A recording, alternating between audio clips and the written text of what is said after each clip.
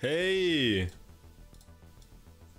Good morning. Okay, you guys are unmuted as well, I think. It should be alright. The audio should be fine. We're live? Hello? Yeah, Hello? we're live. Hello? Hello? Hello. The lads. We're here. Hey, sorry, I put a minute on the timer again because it's funny. I just keep baiting y'all. It's very funny. We just I want you guys to know, like, it wasn't necessary at all. Like, we were ready. Everything was absolutely prepared years in advance. We had no mistakes putting up the stream at all this time around. Years. We just needed that more minute just to, you know, let them wait. We just had, I think, the most scuffed setup, like the most scuffed the most scuffed 5-minute preparation period I have ever seen. So it started with me actually remembering to change the stream title, you might have noticed, but forgetting to change the notification. And last time we streamed, I was on 500 kilobits per second, so I stopped streaming, reset my bitrate, started streaming again, so everyone got a second notification. Then I pinged our Discord server. If you're not on there, someone post the Discord server. Gio, please do that. Post the Discord server in the chat. Join our Discord. I pinged everyone in our Discord server, but I posted the moderator view of the stream, so no one could click it. Then Gio, who got perms to ping Cube Community, didn't put the Twitch link in. We're very good at this. The only person who pinged a server correctly was Ryan on his own server. So congratulations. But yeah, hey guys, we have Amanatsu and Ryan on the podcast this week because it's World Cup's over. Summer is officially over. Actually, it's the end of 2023 basically. World Cup's done. There's nothing left. We can basically finish up the year. But yeah, we got Ama, who is the person behind the tournament basically. And we have Ryan, who is now officially a Beat Saber World Champion. America went 4-4, and Ryan now has his first title, first of many. Hopefully, we'll see. We'll see if they liked you actually. If you get to do it again. You didn't even need to play. You didn't even need to play. You should try to win UC next time, Ryan. Oh yeah, true. He won the tournament from a different continent. I can't believe That's it. a badge you're not getting, right? The elusive badge. Did they let you guys give badges for that? Fuck no. No, yeah, it's restricted, right? So yeah. Yeah, unfortunately. I'll fight him on this one. I'll fight him this year or next year. Yeah, we'll get it. We'll get it eventually. We should get like. Yeah, it's like I get what their like restrictions are with the like being a restricted tournament, not having badges, but it feels like you should have badges for like that. rank restriction tournaments had badges before, right? Did they? We had that one we did at CC where we had the above 150 and below, and they gave badges. The Summer Saber Stars. Technically, no. Like of the very first one we did, there was 2 tournaments. It was above rank 150 and below.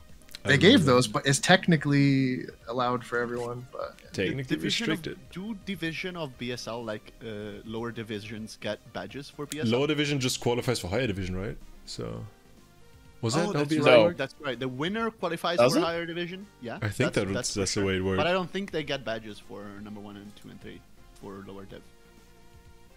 Okay. CBT was technically restricted. Wait, why? Why was CBT restricted? No, it wasn't. Seska said it. it had restrictions based on like skill or whatever, right? But Well, everyone could could play, join. but there was just a limit of what each team could have. There but wasn't shit. a limit of like who could play. Well, on CBT you couldn't play if you're too good, and on EUC you can't play if you're too American. Yeah, exactly. True. Not being European is a skill issue. Like, Yeah. That's what we're getting at. Just be European. But Fucking. that is not the tournament we're actually here to talk about. We got the 2 boys for different tournament because World Cup happened, right? It did. I think it's over. USA won. It's all over. You're talking about Rocket League, a World Championship, right? Oh yeah, no, I'm talking about the one where NA had a chance actually. So. Oh. Unfortunate. So That's- World Cup ended. And let me tell you guys, it ended with a bang. Because Ixon, I'm sure you share it with me. We need to talk about the grand finals, because this year's grand finals was so hype. It was hype map after hype map after hype map, and I would really like to go through it with you. Yeah, I will agree with that. In my opinion, best grand finals that we had so far, by a margin as well. I agree. And I think the reason behind such a hype grand finals, which usually speaking, because the USA is so dominant, it's usually not such a fun match. But the reason why this year was so cool is because the UK is catching up, and we'll talk about it later on. I want to hear Ryan's perspective on this afterwards. But let's go through my map. So, of course, Ryan had to botch the roll. Classic. He didn't botch the roll. He botched first. I feel like my internet is lagging a little bit. I'm sorry, chat. No, never mind. Yeah, Oh, that's awesome. It's not Italy internet. It's me. Pretty sure it's me. It's definitely me. God damn. Oh, guess it's just me. Guess it's just me on the podcast. My freeze frame was amazing. It's just me. So it's all me. Ryan just has the death stare.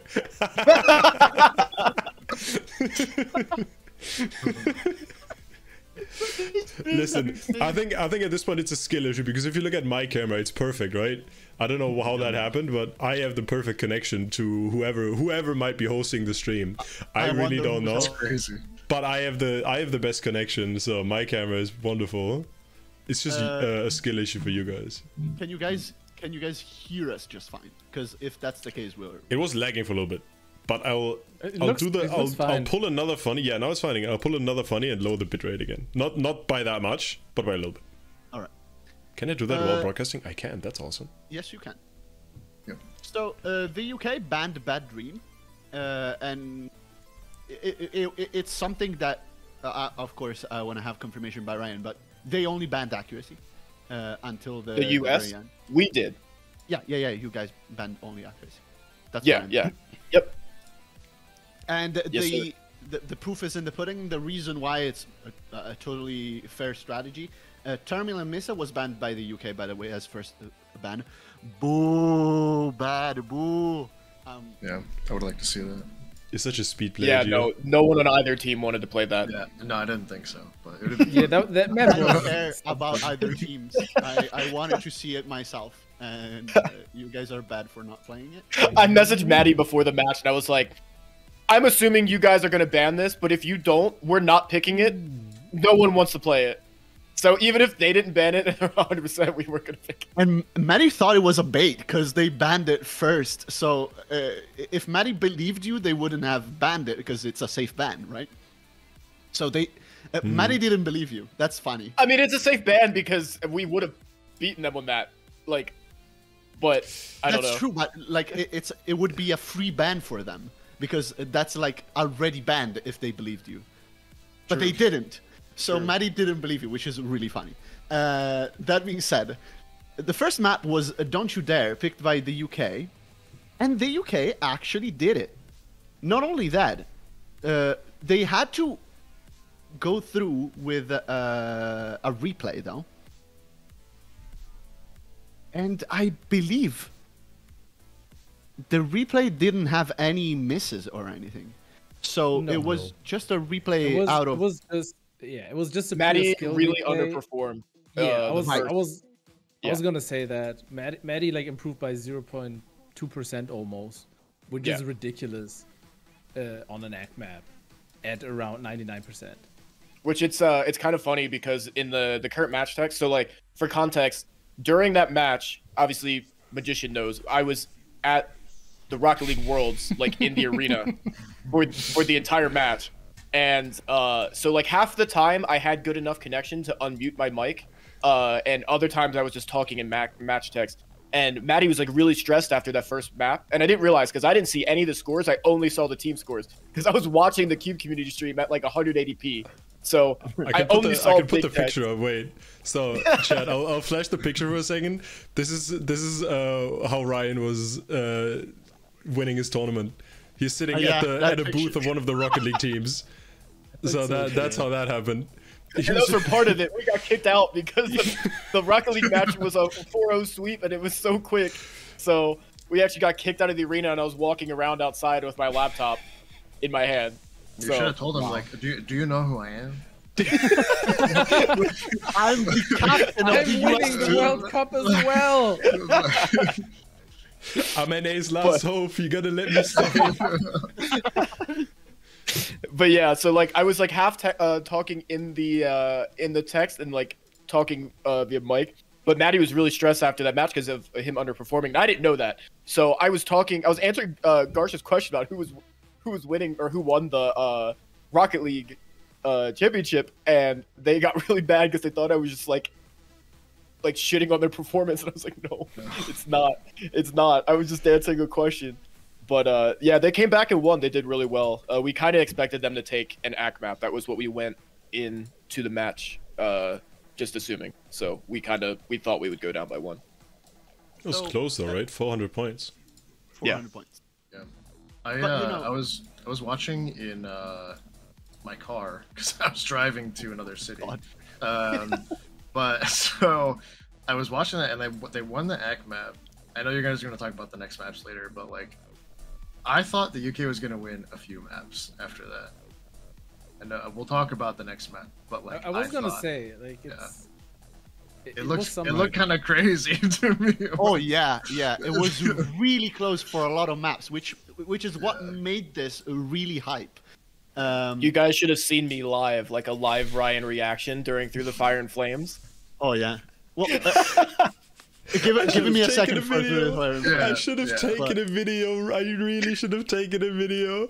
He's just standing in the parking lot with his laptop in his hand, just visibly sweating almost. It was awesome. It was awesome. But before that, so you say that you expected the UK to take a map. Inaccuracy, especially. So that's why you guys went for all accuracy bans, of course. But my question at this point is the UK the best ACK team in the world? Like, do you put them above the US if you expected them to take? I think it completely depends on the map. I don't think it's a two-way tie here. I think it's a three-way. I think Denmark, UK, and US all could beat each other at different maps. So you put Denmark in even to compete against the US in accuracy. Yeah, that's interesting. Yeah. Well, Denmark has a little bit harder of a time because like they don't necessarily have. It depends on how well Rack is playing, because Rack can be equivalent to Pandita or Coolpick a lot of the time depending on the map. So like for us, we lost. Us losing Kira made that possible, I would say, because Kira made up a lot of the ACK for the team. So we had to rely a lot on. I mean, we swapped people out all the time. Like we had Redek come in for some. We had, I think Garsh was in for most of them, but we did swap him out, I think, for 1 or 2 maps. Which that says something. We had someone that came back just for World Cup who was completely washed and played for us on the ACK team. So I mean, it says a lot about Garsh, but it also says about like what we kind of needed the most. So we knew going into the whole tournament that like, compared to other things, ACK was going to be on their weaker side, even with Pandita and Coolpick. So I have a question about that. It's like, do you think that the US can make a better ACK team, or do you think you did the best with what was available? We can have a better ACK team, but I don't know if it balances the rest of the team out well. Like there are players that we could have, like Pulse, for example. Pulse Lane would be an amazing pick for the team, but the problem is, it's limiting to just ACK. Like we already have Pandita for that. So it's hard to justify having another player that can only play ACK maps when there's a lot of other skill sets to play. So when you're going into picking the players, you want them to fill multiple roles, basically.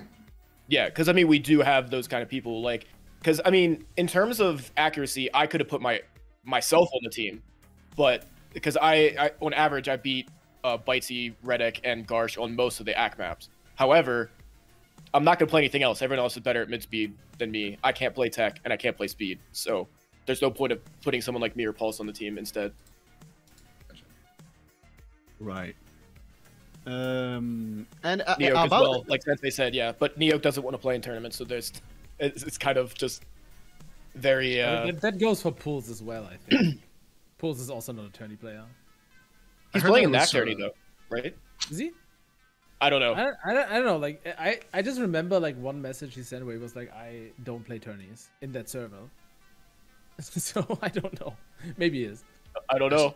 I heard about that with some other teams too, having issues this year with good players not wanting to I wonder. play. I feel like there might. I can remember someone being very mad that the best player in their country didn't want to play on the World Cup team. Yeah, someone that it could be somebody. Yeah. I don't know. I don't quite remember who it could have been. To be fair, I'm not mad that he doesn't want to play with us. I'm mad that he's a bit of an ass and doesn't want to communicate with us. That goes a step further. But yes, that's kind of a big shame that Alexa doesn't play with us, because he's truly an amazing gamer, and he would be amazing in the team. He's been around a long time too, right? He's been around for quite a long time, and I think honestly that despite his best effort, he's a criminally underrated player. Like, he's very, very good, especially at some things. Very niche things, not necessarily tournament things, but he's amazing. But unfortunately, it is how it is. Yeah, not much you can do there. Yeah. Truly not. I have one more question before we go through the Fire and Flames. On the team's balance, who do you see? What do you see Seret covering especially? Because of course there's speed, but I see that at this point you have speed covered massively, even without Seret at this point. It depends on the kind of map, because like Seret has a very specific playstyle that he can excel at in terms of speed, and that goes for mid speed as well, because he played a mix of mid speed and speed, which was where his role kind of was. And the maps that he can do well on, I guess classic maps as well. There was when I went into bringing Seret on, it basically was like, yeah, he can play classic. He will basically play most speed maps, unless there's like he doesn't do well with the higher BPM stuff. Like he wouldn't have played Terminal Missa, for example, because he can't hit that BPM well. But yeah, when I was filling out the team, it was more like, yeah, he'll play classic maps, he'll play speed maps, and he'll play upper mid speed maps, which he kind of did most of the time. I mean, he was a bit busy like during this World Cup, so there were some maps that he just sat out simply because he didn't practice them. Right. Which, that's the thing. I mean, like, we have people that can slide in for other people, which is, I guess, what gives us such a good advantage. So it didn't affect us too much, but yeah, I mean, Sarah can be very deadly for the things that he actually plays in, which is why he was kind of a no-brainer to bring back. All right. Sure. And I know that you have that question too, Gio. Maybe you forgot, but Just Call Me Jack was supposed to be on the team as well, right? And yeah. I remember us talking about it, and you told me that Just Call Me Jack is actually really good at ag as well. Can you He's better than you would think, yeah. Yeah. Can you who would he replace in the team, and what would his roles be? Like, because that actually interests me a lot. So it's kind of hard to say. Like, looking back at it now, it probably wouldn't be the same answer, but originally it was Garsh. It came down to, I was trying to figure out, I had a core set of players, and then there was a tryout between three of the players. It came down between Bitesy, Donkey, and Garsh, and Jack would have been in that mix as well for the final, I think it was 2 spots. So obviously we went with Bitesy and Garsh.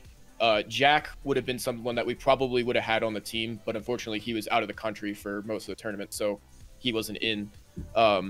He's just kind of a really good tournament player, and I want to say that my answer would change now, because Garsh played almost every single map for us, which was amazing. So saying that he was going to be the replacement of Garsh kind of would make me sad at this point. But next year I can imagine that will be the role that he fills since Garsh will no longer be playing the game. I see him sliding in for a Garsh who kind of plays a lot of the like. For Jack, I see him playing a lot of the more like higher maps, so like high speed, high tech. Because I mean he's like a challenge player, and then when he slows his game down, he can act well as well. So if his act is good enough, then he can slide in there as well.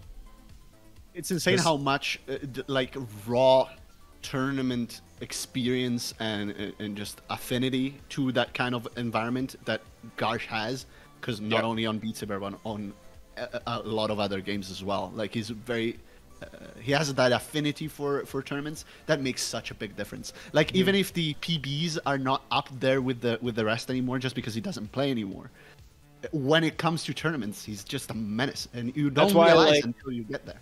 Yeah, exactly that. Because like when the tryouts happened, technically Donkey beat out Garsh on almost everything. It was extremely close. Like every single time, like because we were playing it live in Multiplayer Plus, and every single time they were like neck and neck the entire song, except maybe one map for each of them. Like Garsh won by a lot, and then Donkey won by a lot.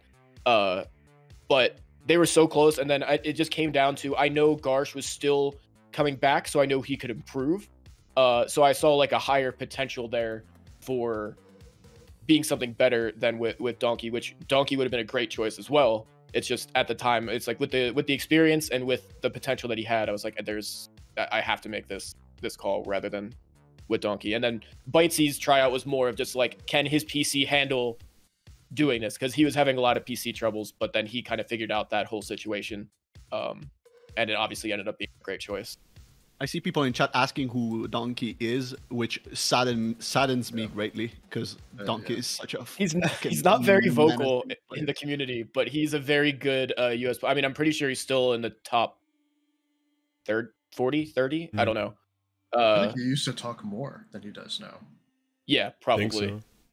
Yeah. Nowadays, actually training their parents for a parents tournament. True. His dad, I believe, was one of the participants, and he's gonna be again, I think. I'm actually curious what rank he is now, because his name is not. So he's 31 right now. His name is not Donkey on Score Saber at the moment. Which I will paste his Score Saber profile. Yeah, so it does make sense. Yeah, like Seska said, because he never has Donkey as his name on Score Saber, so it's kind of hard to realize that it's him unless you know it. He's a memer. Nice. The name right now is ice cream so good, gang. No. I can't do it. I refuse to lower myself to that name. I have no idea what that is, so I can do it. Oh, good. It's internal tab high. That's me. I told you this might happen. That was Amanatsu hot. Literally get a notification for that. 1 moment, please. I figured this would happen. Sorry. That's great. While we wait for Amanatsu to be back to life, TTFF was insane for the whole way through until the last part, which is the hardest of the whole map. The UK was actually taking it, with Maddie especially popping the fuck off and then starting to miss one after the other at the end. That's rough. It's like once a miss is there, like they just start coming. Like I know that as well. Like sometimes you just you're in the zone and that one miss that just throws you off. And you could tell that happening. I think like Maddie had like 3 misses very close to one another. And the entire match was like, I know that I expected this to be a very one-sided thing. Oh, same. When this was picked, I was like, okay, the US is gonna lead by like at least 0.5%, maybe a whole percent or more even. And that was not what happened at all.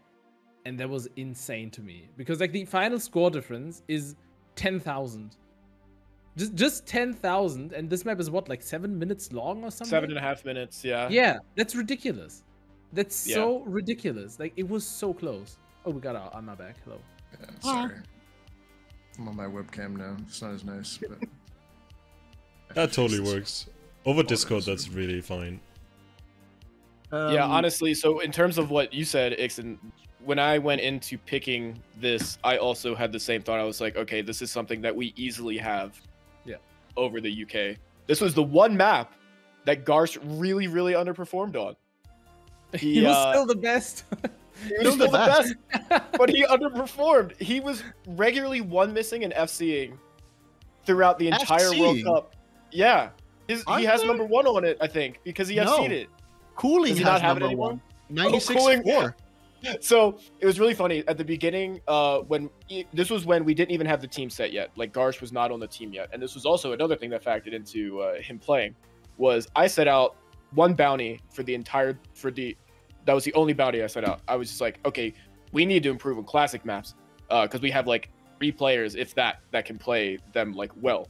And so I was like, I just took through the Fire and Flames, and I was like, I saw Cooling on it. It was a recent score. I was like, beat Cooling score and you'll get $20. Garsh came back 45 minutes later with an FC and beats Cooling score.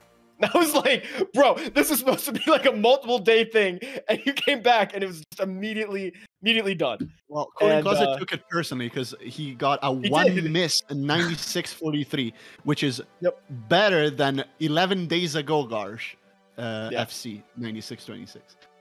So it was they had been battling that out for quite some time at this point. But yeah, I mean it's saying something when Garsh is like consistent with Cooling on that kind of map. Like that's what Cooling is peak on. So beating Cooling on classic maps is basically impossible. Dude, that might be. I beat Cooling on 1 classic map that I really play a lot and really like a lot. I'm not gonna tell you because someone's gonna snipe me on that for sure. But might even be like one of my last number 1s, and I have it above Cooling, and I don't want anyone to take it from me. So if you find it, please don't snipe me. I'm very, very proud of that score. Please don't snipe me. You shouldn't have said that you have number 1 on that, because now it's easy to find. I'm just saying that. Is it? Can you sort by number 1? You don't need to sort. You can just search for it. Yeah. It's an old score. It's an old score. I'm just saying the evening that you said that you had the first ever 400 PvP play on Tower of Heavens, I went and played it and sniped you by like 3% probably. 5%. A lot. Yeah. That's one of my favorite videos. That's one of my favorite videos of all time, by the way. Like, it's so nostalgic. Like you see the video, right? Everyone, the 400 video? I have. Yeah. Oh my god. That's my favorite video. With all the screenshots. Yeah. Everyone's screenshots. Like I think one of me is there. Like, who's the magician? Who's the magician? Yeah, it was good. Well, you had to be there. Back in the day, it's like magician. Literally, no one knew who he was, and then all of a sudden, he just gets all these number 1 scores. We're like, is he cheating? Like, what is? I read all those messages later because that was in the Pro Discord when I wasn't in it yet. Because that was when I signed up for the worldwide tournament, and I literally played nothing competitively before that. The only person that knew how good I was Hammerman, because he was secretly coaching me. But yeah, no one else had any idea. It was really funny. It is really funny because like these days people don't realize that you were actually really fucking good at the game at one point. You joke about like, oh, I can FC 93s, and everyone's like, this magician guy, he's just like a casual dude. And we're not talking like 600 years ago, you know. I mean, it's getting old at this point. I mean, in Beat Saber time, it is 600 years ago. Yeah. It's over. It is getting quite an age nowadays, actually. Yeah. Damn, Mama, we are old. I don't think many people would believe if I told them I was 6th place for a very long time. Yeah, you held top 10 for ages. Yeah. I actually didn't know that. Yeah. Yeah, Amma was top 10 for a while. Definitely. I mean, I knew you were good at the game, but I didn't know you held top 10 for that long. PPV1, the entirety of PPV1, and then like just after like September, like B2 came out, I was still top 30 for like months. But yeah, not anymore. I remember only this. Of course, I'm a much newer player. I started playing like in essentially early 2021, and I remember the year that Italy actually signed up for World Cup, which was that year, just because I managed to get a community together because before that it was just so scattered. we had Ama telling us in our chats that he was way better than all of us, and he would make the team, and he would destroy all of us. Not anymore, Am. I was making fun of you. Yeah, not anymore. You guys are way better now, for sure. It was funny though, because I played the qualifiers that year, and I did beat a lot of your players. Yeah, I made fun of you. Did beat almost all. I only did it just because like I wanted to see if I was actually like, if I was just trolling you or if it was for real, but it was for real. So. Yeah, we were trolling. Anyway, so yeah, TTFAF was. Oh yeah, we're on that topic. Really funny. Chat, we have made it 2 maps into the grand final in 30 minutes of the Full Combo podcast. Yeah, let's go. We gotta keep this up, otherwise we're gonna stay here all night. Let me go back to that. So I'm gonna go through the interesting ones. Of course, another ban 22 from the US. Accuracy Dimension were banned by the UK. It looks like they're going for the hardest hitters. The UK, they really don't want to play the most highly difficult stuff. So actually, those 2 bans are kind of interesting. Honestly, kind of more than the rest of the match. But so we were really unsure what to ban. We weren't originally going to ban 22, and I just got a ton of DMs from Pan. I was like, "Please ban it, please." And Bitesy was going on. He's like, "No, don't ban it, blah, blah, blah." It's in my ear the entire time. And I was like, I really don't know what to do. I was so torn because I was like, you know what? Ken has never asked me to do something like that. So I was like, I'm gonna go with his judgment and ban it. And it was a great call because I don't even remember what the other option was, but they wanted to ban something else. And then I was like, we are really riding on the fact that they banned Dimension Wars because then we didn't want to play Dimension Wars. So we were hoping for Megaton, and they banned Dimension Wars, so I was like, yes, let's go. So I wonder if Pan asked you to ban it because he wasn't confident, or was he was confident that he wasn't gonna get number 1. Because you know that Pan only submits number 1s, and he managed to go through the whole World Cup only submitting number 1s, so he did it. Did you ask why? Did you ask me? Yeah. Yeah. DM Pan now, if that was the reason. Pan wanted it banned. I did not actually, but no, I think it was because he was not confident enough to, like, I guess, carry that map specifically.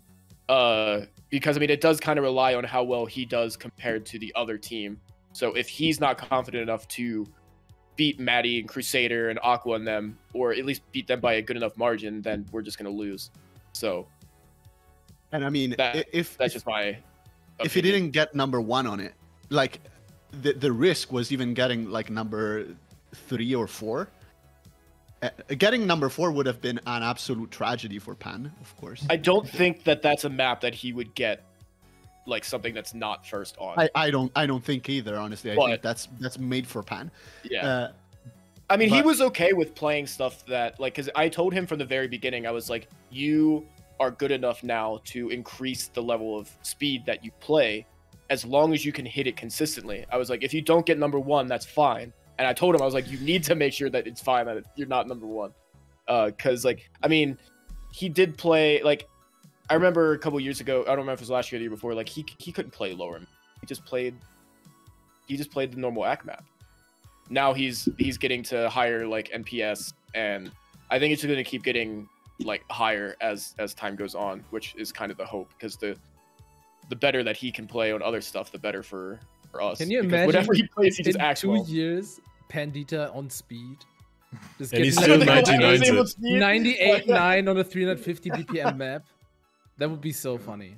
I could see. Like, I could see him getting to the point where he plays something like First Rate Town, because that was in World Cup, and that's a map that me and Olaf made. It's a 7 NPS map, so it's not the easiest. Like, I can see him getting to the point where he can play that and getting a top 5 score consistent, which is great, because that's like top 5 including our team, which we were pretty solid in mid speed. So that was the goal, and I think we've progressed this year to kind of hitting that point. And I mean, he did play Our Story, which was Yes. mid-speed, and still number one on it, by the way. So Yeah. so far only seen number one. Not by a lot though. Like, Not no by one a was lot. close. Yeah. It's not one of those scores that he sets nowadays, where it's so distant that he's confident he's gonna stay number one essentially. But before we get to our story, of course, Megaton Killer. For me, that's the GOAT. I've had so much fun watching Megaton Killer. Not because it was a particularly close match. In fact, it wasn't at all. The difference was 311,000.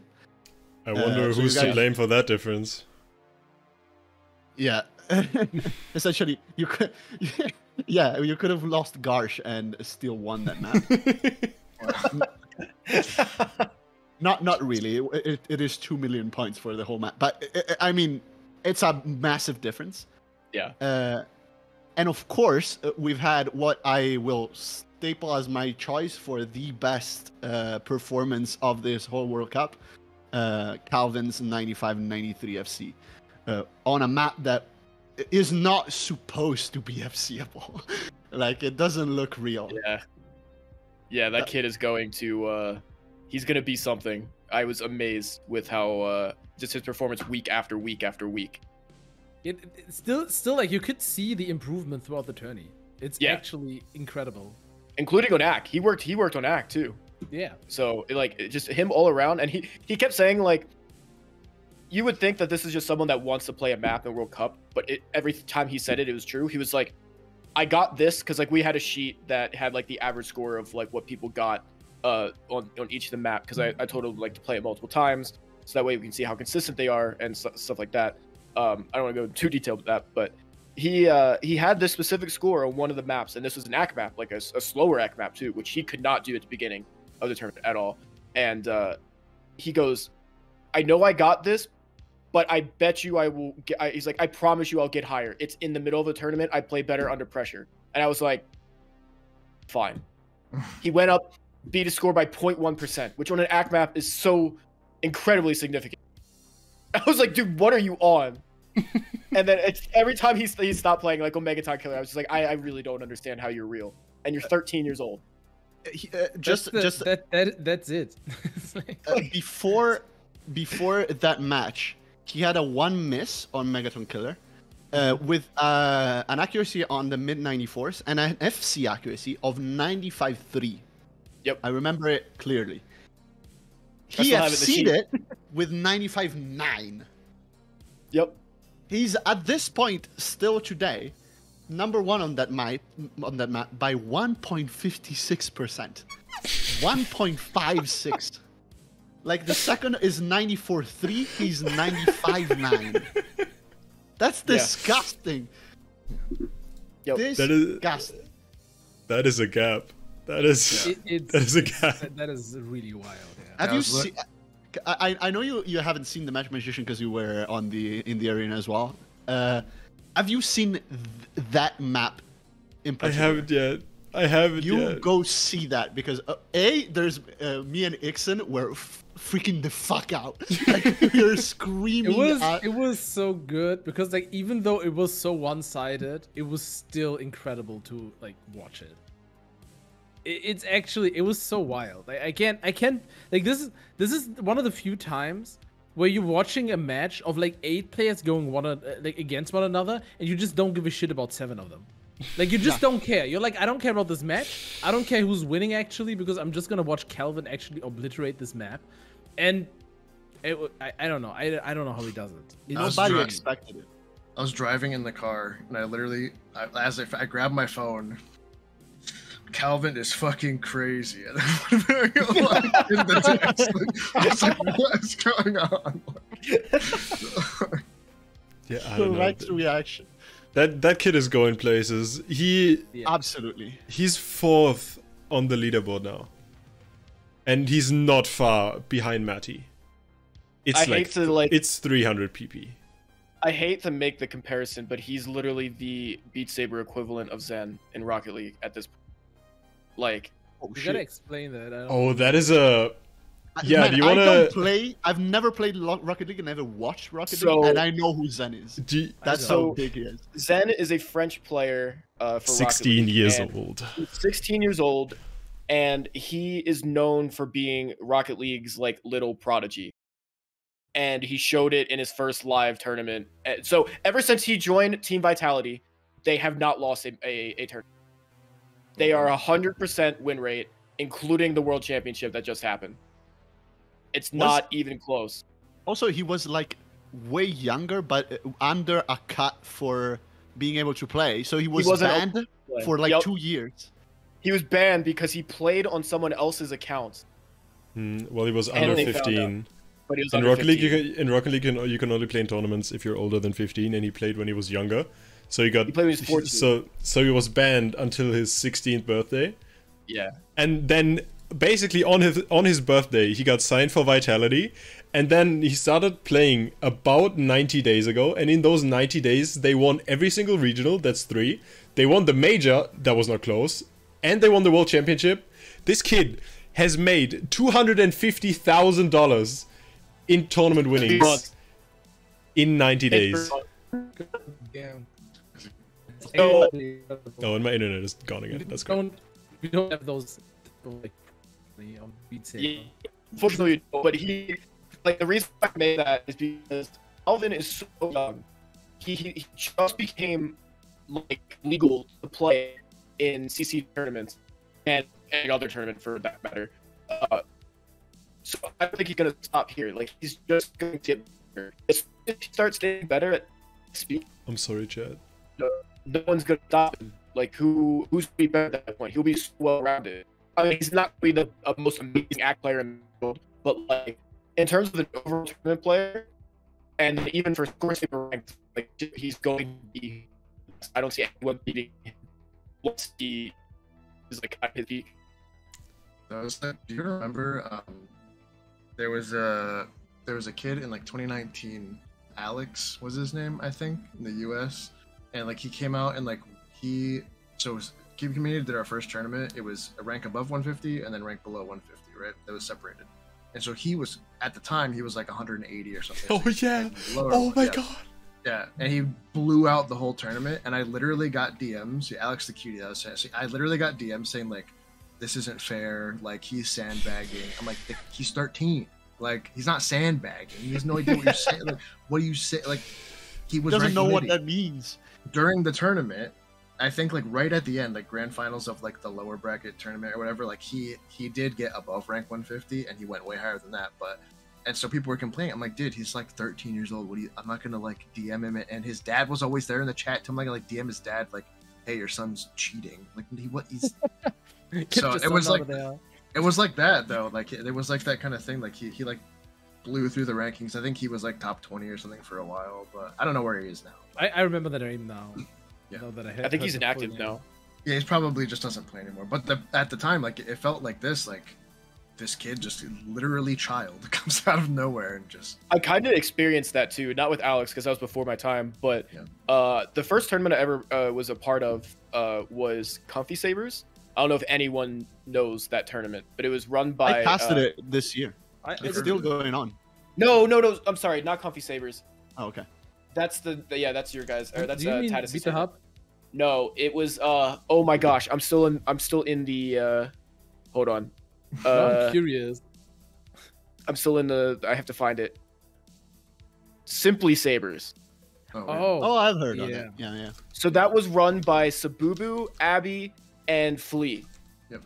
And it was a 3-division tournament, which I was in the lowest division, and and then depending on whatever pronunciation of his name, everyone called him 2 different things. It's either Agate or a Gate, whatever you called him. Oh, a Gate. Yeah. Okay, yeah. He started in that tournament. No one knew who he was. He won the lower division, like my division, went up to the second, won that, and then almost won the first one. Wow. Jesus. So we were all like, what the fuck? And then he like almost instantly, like a month later, got like top 20, I think. So that's another one that just came out of nowhere. Yeah, a Gate was ridiculously good. Like I've never heard of this player. You haven't? Never heard of him. Gate was actually like one of the players where I was like, if this person learns how to play a little bit faster, he's just gonna get rank 1. Like no one will be able to stun because he was like basically imagine Kira, but I was gonna say Kira was equivalent. This good. Yeah. Basically, like no one was matching his like low speed or mid speed, and on Ak he was also really good, but didn't play that much. I think Kira was like comparatively. Kira played more Ak, yeah. But like it was actually like one of the players where I was like, I don't understand how this is real, and I did not know that origin story because I did not watch Simply Sabers. All right. I really hope that Calvin keeps playing. That's I wanted to get back to that. Listen, everyone. Give me a date. What day does he hit rank 1? Oh shit. Let me look at. How long does it take? Now, he's 4th right now. I don't think he can. He went from 7th to 4th in the span of 10 days. I don't around think Christmas. He's like 600 behind right now. The fact I is think that around Christmas. It's all on him. Like I'm not gonna give predictions because he literally has to develop some skills to get number 1. Like he can't grind himself to number 1 right now. He has to learn new things. He learns new things super fast. He's great at it. But if you wanna overthrow like Maddie and Busy, you gotta get that all-rounder total greatness player that those players are. And he's working on it. I think that's something that he's motivated enough because he likes the pressure of that kind of thing. I think that he's going to work towards that, and as soon as he puts his mind towards it and grinds that, he'll get that. So I think it's just a matter of time doing that. Beat Boo is exactly right. The key thing is jumps for him. He cannot do. I remember being in one of his streams. I gave him one map, thinking he would chew through it because I had like a 92 on it, and he could he struggled to pass it. Of course, it was challenge stuff, and he's not necessarily super fast, which is one key component. But the second key component is that he's not great at comboing and acting jumps, and jumps are so important nowadays. Mapping style in general, because even if you go super high star tech, which is what gives you a lot of PPs nowadays, which is why he's so high in the rankings, that's not enough. You gotta learn that basic style of speed mapping to compete with people like Silent Bang. How is I don't know him well enough. How is his act? Because just going off of Score Saber, like the stats, I know the stats on Score Saber are like whatever. But like him and the first place Silent Bang, they have similar ranked play count, but their accuracy is like very different. So I don't know if he's like good at like because a lot of players I know like once you hit a certain PP number, you kind of have to go back and act like other maps to bring up the score on him. And totally. Like is he doing that? I don't know. Is he like? I mean his AC is good, but I think he has a lot of like old scores. Because he improved so fast, so that like half of the scores are just like 91s and 92s. Yeah, that's like if you go to his top page, you can see like a 97.82 on Rainbow Tylenol, or like a 97.68 on Common World Domination, and stuff like that. Like the AC is definitely existent. The thing is, he doesn't play in play stuff. He doesn't play the same stuff that Silent does. Silent is absolutely unbeatable right now on linear speed. He's just unbeatable. Like he has an accuracy level that is out of this world. But but Calvin hits shit and combo shit that Silent Bang cannot even dream of. Right. Well, that's what I mean. Is that's he's amazing, but like that doesn't reward as you can't get as many points because you're not good at the other thing, right? Like you can get all the points in the world you want from like tech that no one else can do, but then if you want to make up the rest of the PP, like you need to be able to act everything. So Bitesy is really good on linear speed, guys, but I don't think I don't know how to explain it. It's kind of different. I know he beats Silent Bang on linear speed on some stuff, especially when it gets even faster. And so does Aqua. I think another player that can really compete at in that kind of mapping. but Silent Bang is more, and I know it sounds crazy, more malleable in that sense. I don't know. We'll talk about Silent Bang in other days. We gotta go on. Yeah. Let's move on to our story, because like we kind of need to finish this. Yeah. Next map. Yeah. Next map. Kingdom is assume right. This was possibly also like potential ban. Maybe the one that you would go for if not when. Oh, which one was? It's the speed map. Our story? Yeah. No, we were not going to ban our story. Okay. It's interesting because that map There's nothing I can do, chat. There's nothing I can do. It was. There's nothing I can do. I just have to wait for it to pass. I don't know what I can do. I'm good. Hi. What do you think this stream? Addition, what were you saying to the stream? Nothing. Addition, what were you saying to the stream? Nothing. Don't tell on me, chat. I'm gonna. Actually, it's so laggy, chat can't even understand you, so I might actually be safe. Oh no. My Discord is having trouble. I don't know why this is. I've literally never had this. If you guys don't know, I'm on new internet because I moved recently. But I got new internet now and it should be fine. I've never had Discord lag like this. I don't know what it is. I'm very... Yeah, but it keeps going for like... It starts and then it's bad for a minute and then it's fine. Do you have cable internet? Yeah. Yeah, that's what it does. What? That's how it is. It's Germany, dog. You should try it sometime. It's really great. Right. But yeah, we're back. What were we saying? We were talking about our story. And I don't. Let's start from the beginning. I was saying, because I don't know if like people even heard me. I was saying that I expected this to be the potential other ban instead of 22, and Ryan said that it wasn't, which is interesting because this map was so close again. A score difference of only 500 points, with Maddie basically matching Pandita's score. Both of them 0.2% ahead of the next place, which was Cool Pick. That was a ridiculous match again, because again, the UK was in the lead for, I think, the first half, and then it went back and forth. And I think they just couldn't keep the consistency high. I think they had like a lot of people drop off, if I remember that correctly. It was like, I want to know, was anyone expecting this to be close? This close? I expected it to be close. I wouldn't say that I expected it to be as close to them having an actual chance to win it. But we knew that our story was like probably the next thing.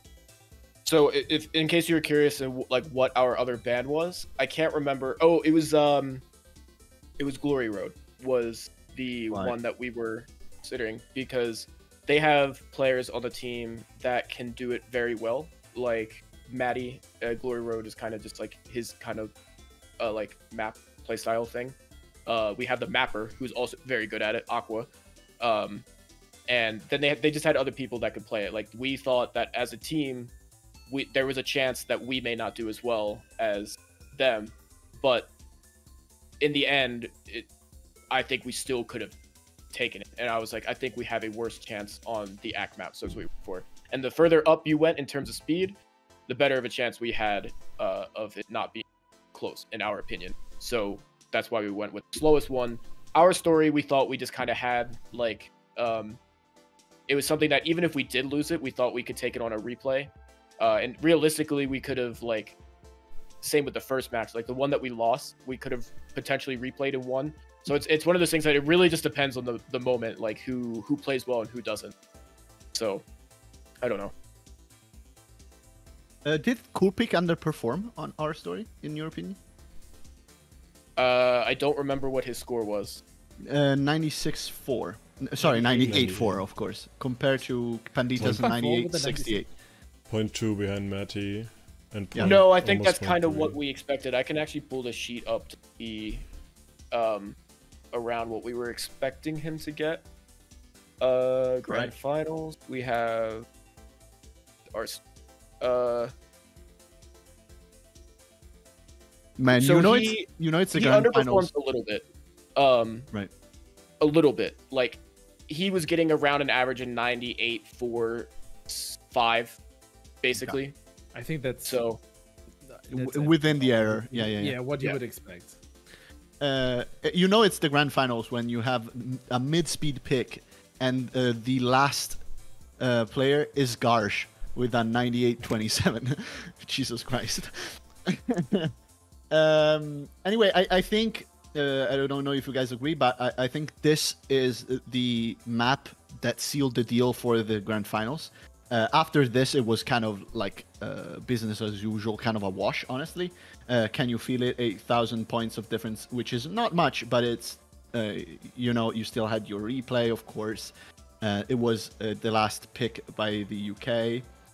And then you went on with Daybreak and Burnt Rice, where you guys just completely sweeped, not even close.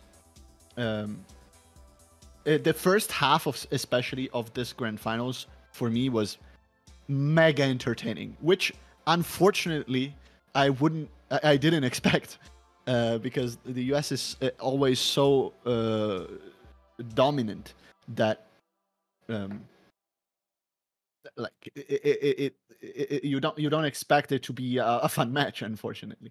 Yeah. Well, I was saying earlier when I was watching in the car, the UK picked first, right? Yes. Okay, so they picked the ACK map and they won, right? And then the US picks Through the Fire and Flames, and it looked like the US was gonna lose Through the Fire and Flames the whole song, except for the end.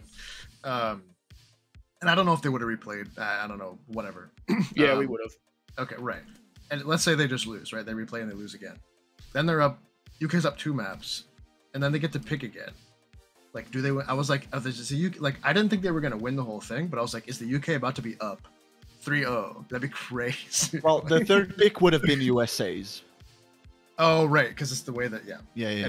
But anyway, the point being, I was like, dude, the UK is going a little crazy right now. They could have gone up 2-0. Yeah. Which at that point, a lot of people in the chat would have started to be like, Tell you right now, I was having a panic attack already. I would have fucking died. Like, I would have lost my mind for a 2-0. I was confident that the match would have ended the same way, but it was like there was a point where I was watching, I was like, this could be like 2-0, 3-1, like. What am I looking at? I honestly thought that we would get a 2-0 when like Through the Fire and the Flames started. I was so sure because like it was actually like they even had a good lead in the beginning.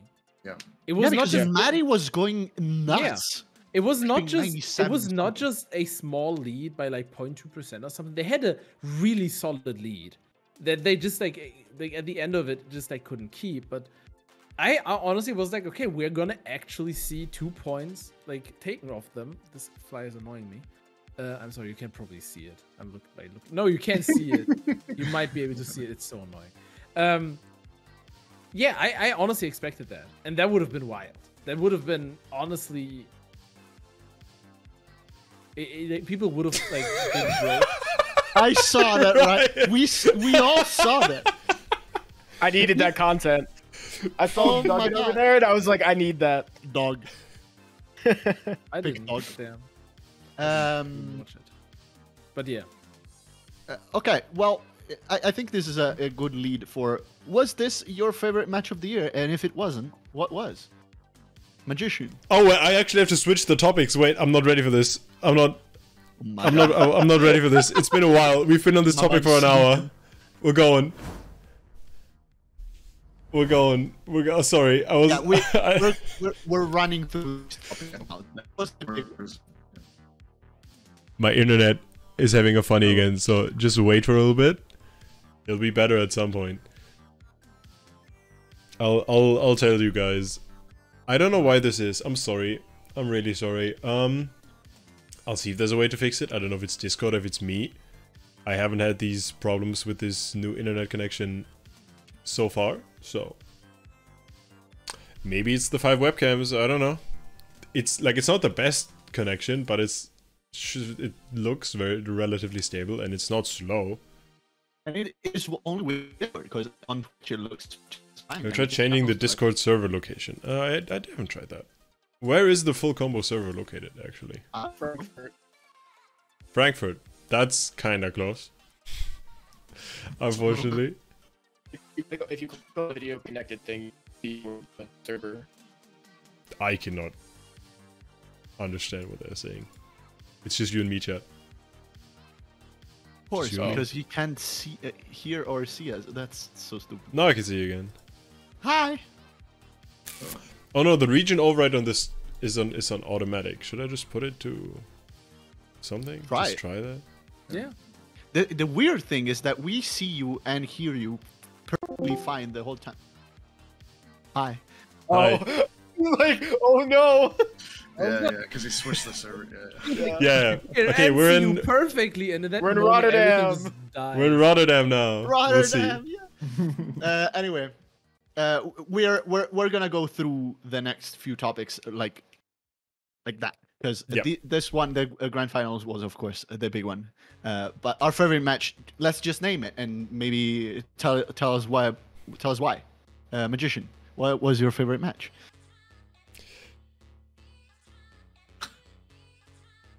Can you hear us? Denmark, Canada. Of course. The 1 point. The one point was actually sick. I'll just go ahead and say that was mine. I think the overall match, Denmark-Canada, also takes it for me. I do think that my favorite moments were in the grand finals, though. That is why that is my pick. I'm gonna pick the grand finals. I just had so much fun. It was the whole time so hype. Also, we already went through that, but just to mention the tiebreaker, of course, absolute banger, and Bitesy, yes, cat, and Bitesy with the 5 miss on Everlasting Eternity on a sight read, disgusting. He had a huge combo at the end too. It was like 2,000, 2,300. Yeah, massive. Which, by the way, Danya didn't think anybody would pass it, and after that, I had a bit of an exchange with Danya in DMs because it came to my attention that somebody passed it no pause with super fast song already. Yeah, I did see that video. SFS, like, unfortunately, it's an unwatchable video because otherwise I would have said like, what are you doing? Send it to CC because it's impossibly cool. Yeah. And people in Challenge Saber, I was like, did you see that? Isn't this amazing? Everybody was like, yeah, it's like a level 20. What? That's fine. Fuck off. I don't remember the name of the guy. Did you see? I have the video. I can post it. But did you see the dude who did it on the unicycle again? Oh yeah. Yeah. Oh, Kerbin. Yeah. Got a crazy good score too.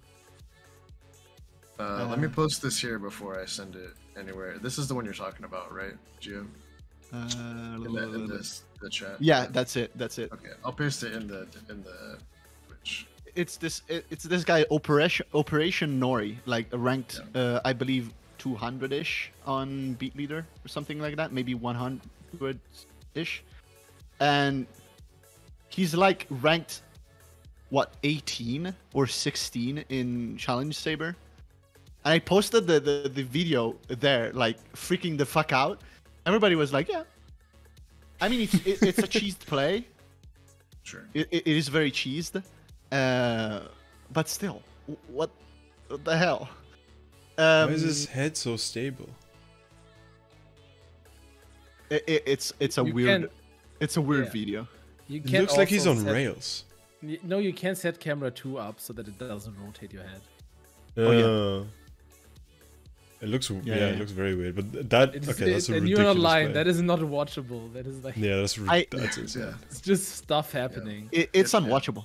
But I had to watch like literally frame by frame on the ending streams because I could not believe it.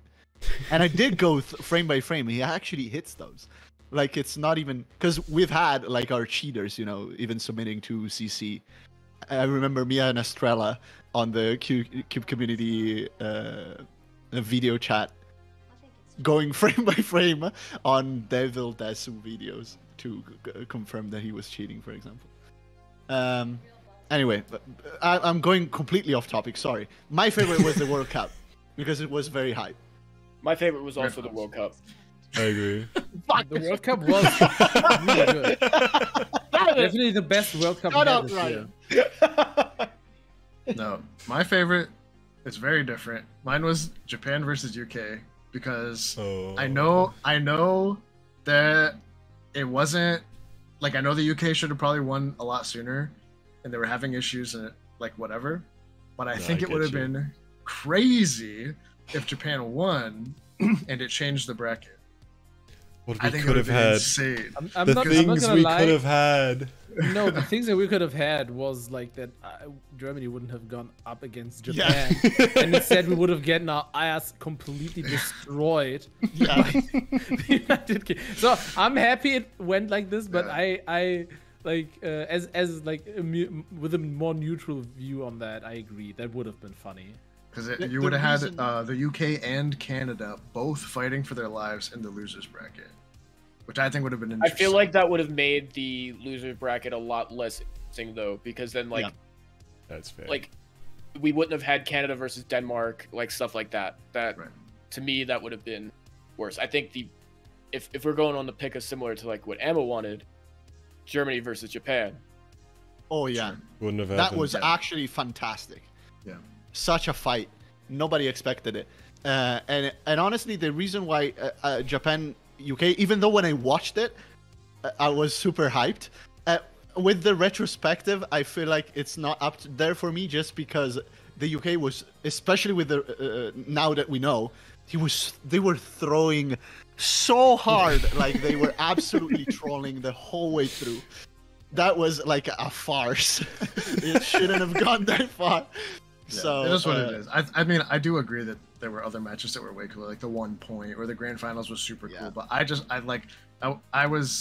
remember if I was watching or I was hosting the Japan UK tournament or the match, and I was just like, this is interesting. This is gonna be stupid.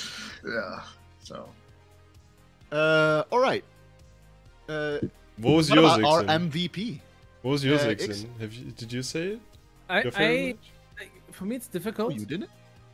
What I did, I said like I kind of agree and understand the Denmark Canada pick. For me, it's a bit difficult because like I have two kind of views on that. Because like the Japan Germany match as a team captain, with all the crap that happened with Sharks coming in as this like with the cape just flying in the last map, like you can't beat that for me personally.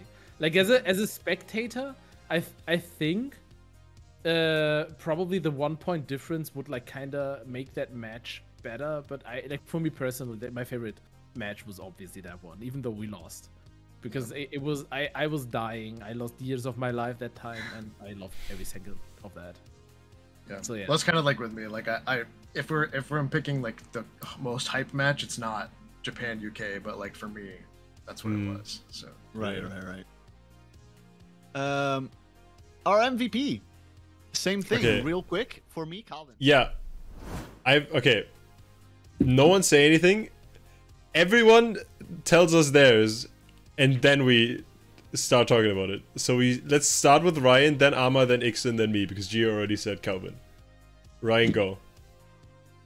Garsh. I'll say Busy. I agree, Busy. I also say Busy. So I want to explain. For me, choosing an MVP like is so much in relation to the team that I can't comfortably pick any US player. It's just impossible for me.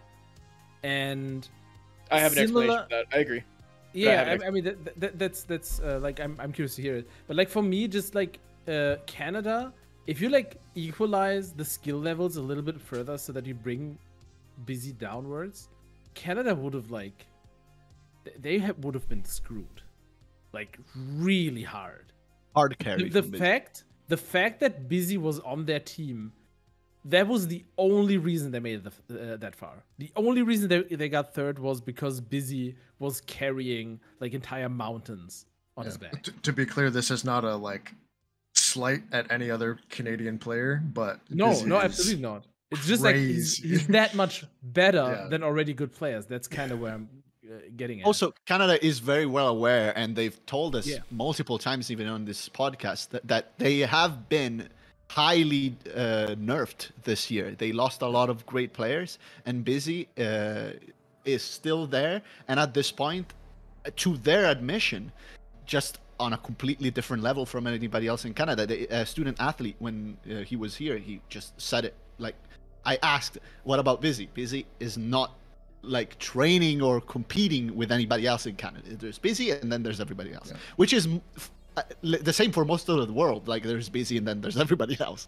unless you're in that like niche small group at the top of the world, you know. I think that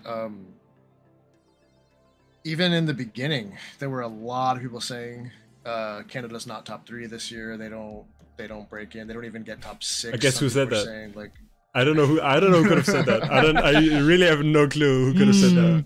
I think that even in some of the predictions, I don't remember from the first episode, whatever you guys did the prediction, I think even in some of those, Canada wasn't in everyone's top 3. So it's like, oh, definitely not. You know, I'll pull him up. I'm pulling him up. So that, I had Canada on 6. It's this. Gio had him on 4. Ixon had him on 3. Ryan had him on 6, and Seska had him on 3. It's because I was pointing at Magician, but on for the Discord, record, qualifiers. That is, that was qualifiers. That was qualifiers. I did not think they would I know. But it's funny. It's funny to taunt you with it. But also, Busy then got the overall MVP for the qualifiers already. So. Yeah. Like, it's hard to argue that Busy was one, if not the best player on a technical level, like on a competition level, like score-wise, etc. Like, we discussed it a million times. He's extremely consistent. He grinds like a maniac. He cares about this game deeply, and he puts in the work like nobody else. He has the mental game. He has now the tournament experience. He's a menace. He's the best player in the world on many aspects. But my MVP, the reason why I chose Calvin, is that Calvin was the most entertaining for me to watch.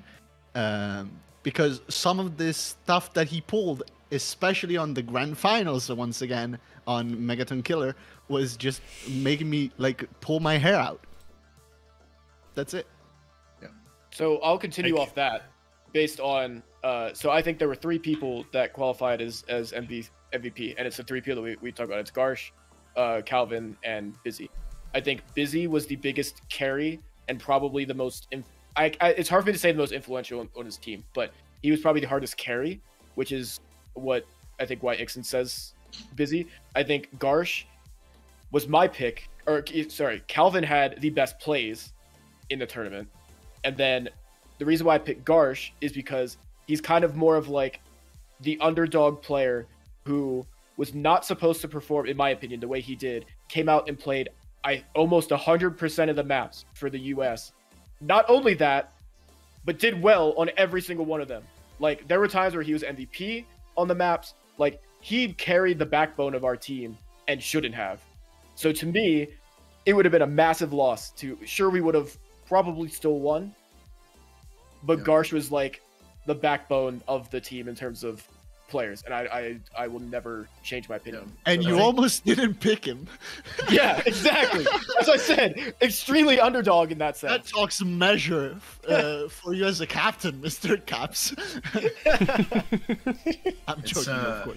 Well, it's like Seska said, it's kind of like the missing piece, because it's like you try to fill all the people on your team. Well, the USA has like the luxury of choosing, right? But you try to fill your team with like all the people that fit all the different spots, and I think you need like a glue, and like Garsh has been there before, and you know, he knows what you have to. He knows, like, you know, you have to be calm during the matches, everything like that. You can't like no, you know, extra emotions or anything. So I think that if you told someone who didn't know anything about Beat Saber that Garsh was washed after the tournament, they'd have been like, "You're insane! Like, there's no possible way." Yeah, some people make great tournament players, and Gauch has always been one, and he has so much experience. And even if he's not up there in skill anymore, the fact that he has the mental game to play in tournaments carries him by so much, and it makes him perform so much better and so consistently better as well. It's so important. After so many years. I was impressed with how well Calvin played during the tournament too. Not because he's not a great player, but because he hasn't. Has he done many other tournaments? None. That's his first tournament. So, I mean, there's a certain level of nerves, right, with tournaments. So, especially if you're 13, right? Yeah.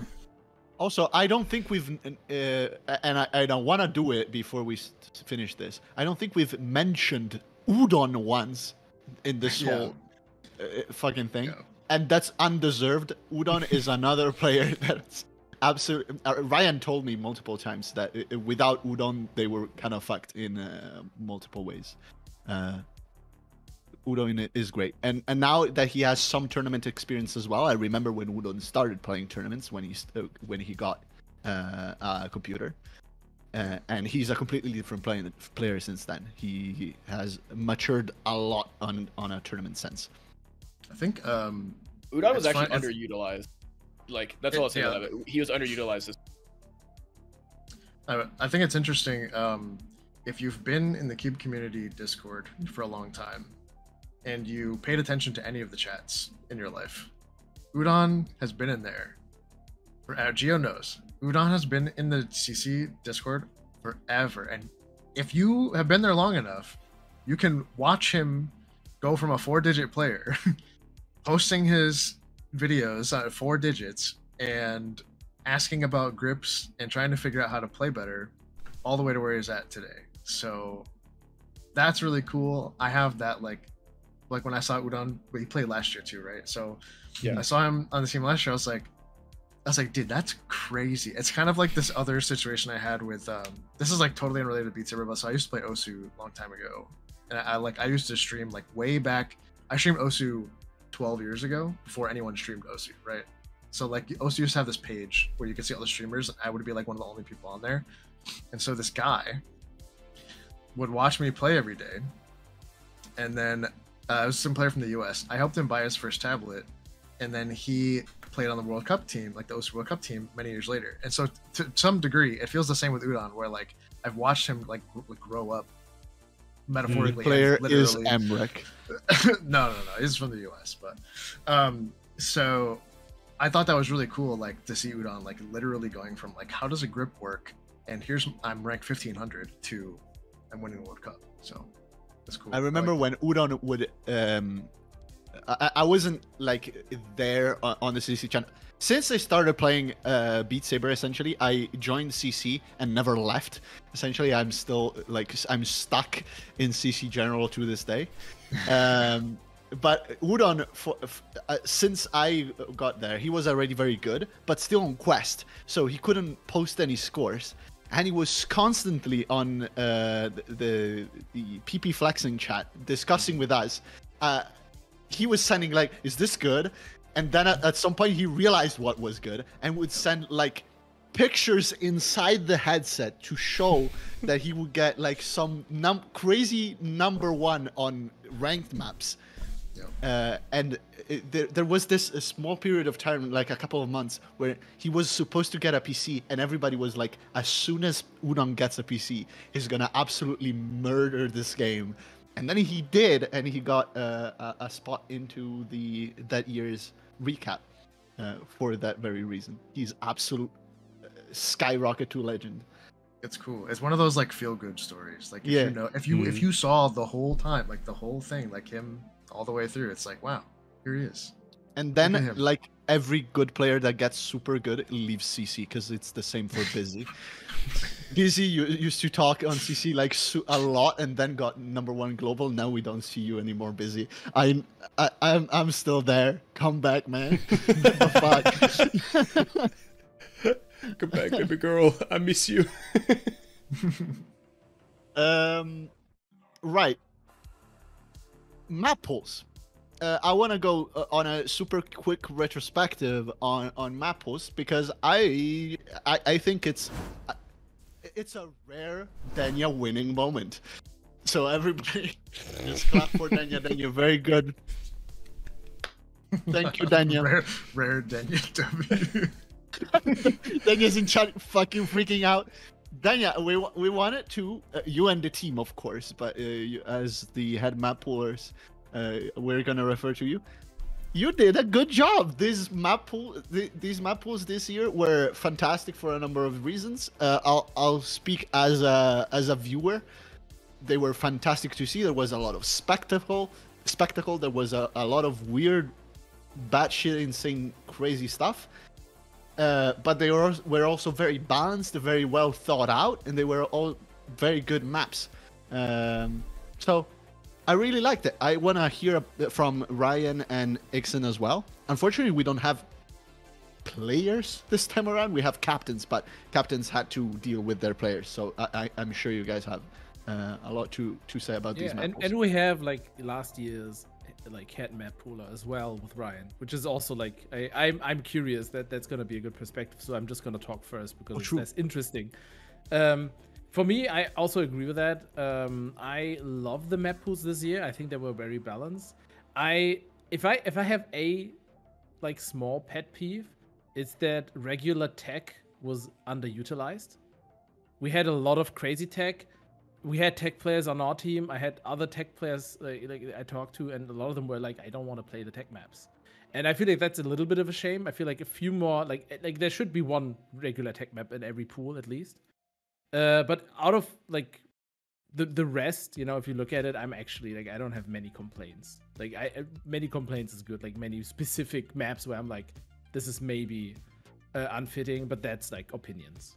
You know, everyone has their opinions. I personally still think that like cheat reel is like a big no-no that shouldn't have existed. I personally am gonna stand by that point forever. That map is not tournament fit, but else I'm super happy with these map pools. Ryan, the same way. RFCaps. So yeah, sorry, I was like typing up a paragraph. I agree. I mean, I told Denya like privately that I thought he did a good job. He kind of took like my format from last year and added the what do they call it, classic maps in World Cup.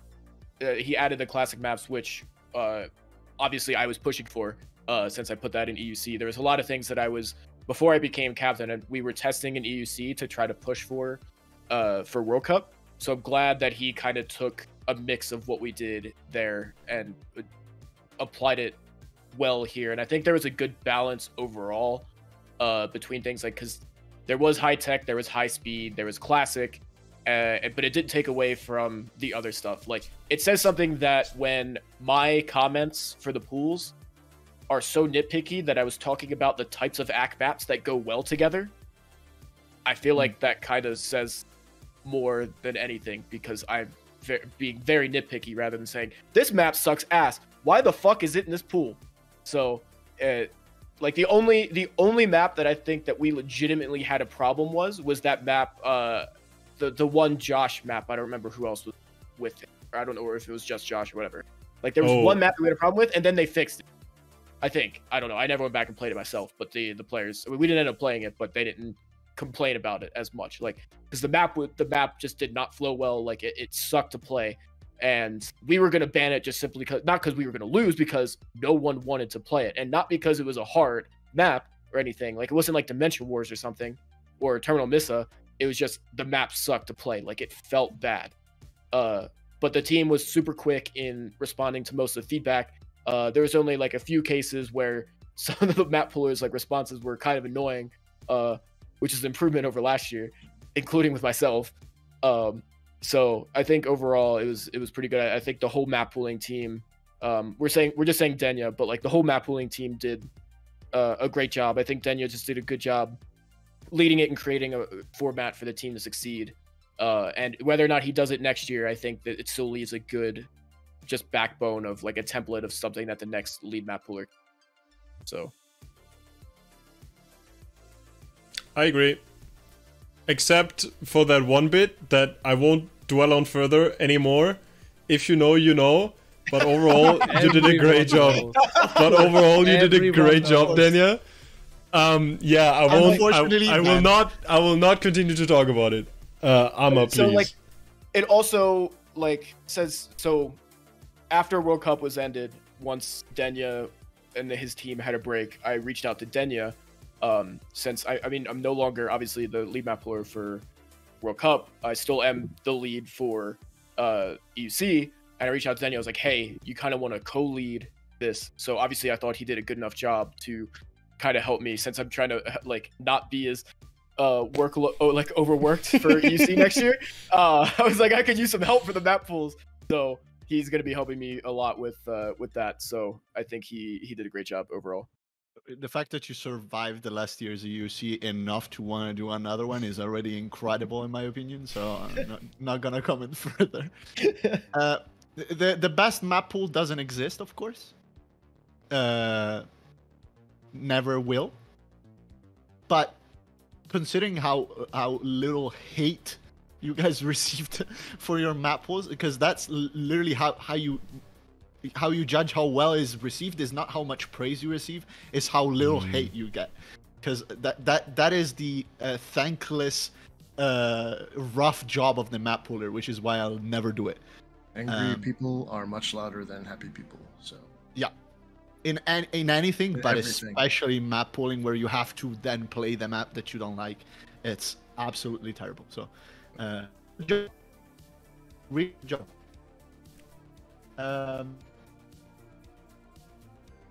It's my internet again.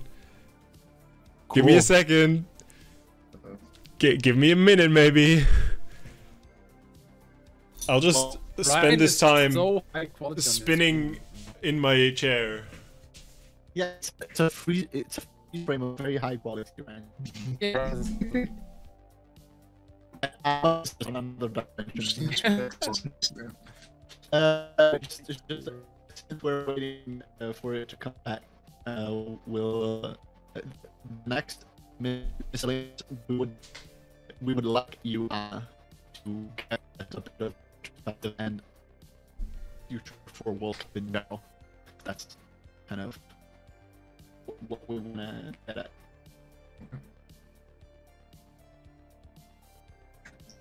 Magician! Having fun over there. Oh, you're back. Hi. Are we? I was just bridging time. Oh, cool. You're back. Hi. Hello. We were talking crap about you. Oh, I know. It's fine. Okay. Did we finish this up, right? Yeah. Okay. I forgot what I made. I'm not gonna talk about it. What did you do? Nothing. Nothing. Why? Why Pinchalin? I mean, I won't be able to spot any syntactical errors. So exactly. Good on you. Exactly. Well, we would like to take this segment to ask Amma, essentially. We've discussed the World Cup so far at length, but if you have any finishing thoughts on the World Cup in general, what went good, what went wrong, and what if we have plans that are gonna change, some things that are gonna change for the next year, what we're looking forward to, and maybe even other CC plans in general that are not World Cup related. Yeah, so I think just to get it out of the way, I think everyone knows that especially the first couple of streams were rough. We tried to do the RTMP server for various other methods for streaming rather than Twitch, and we did a lot of testing. Like I'm telling you, like people might not believe it, but we did a lot of testing and it was fine, and then it didn't work, and we thought we found out what was wrong, and then it was okay, and then it didn't work again. So eventually we just ended up going to Twitch. What's his name? His real name? George. By him, George.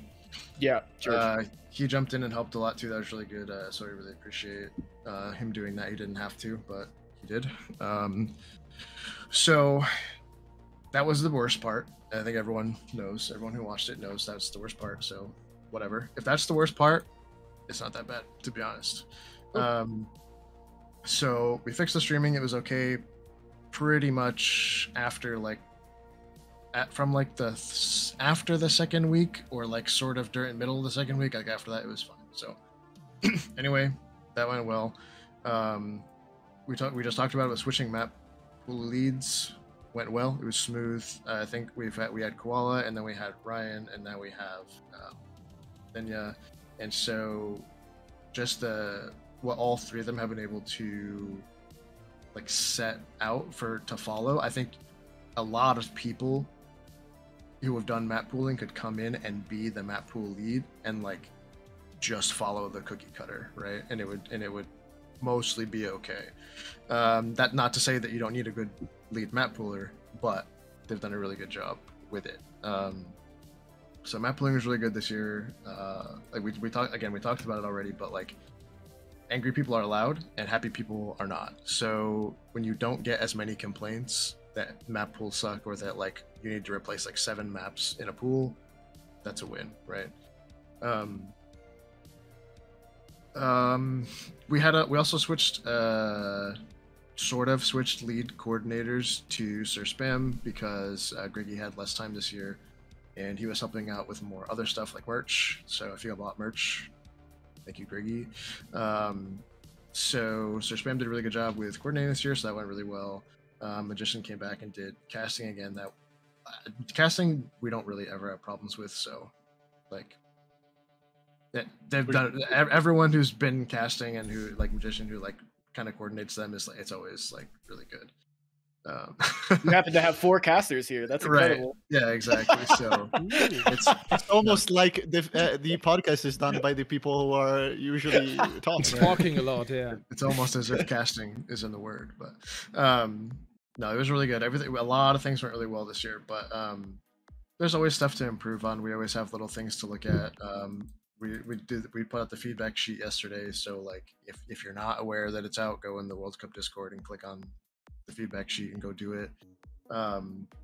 There's been a lot of like misunderstandings with the feedback sheet, or like people assuming that we like don't read it. Like I read it like 6 different instances, like 6 different dates last year. Like I looked at it and like we got together as a staff team. Magician was there at least, maybe Gio was there too, I don't know.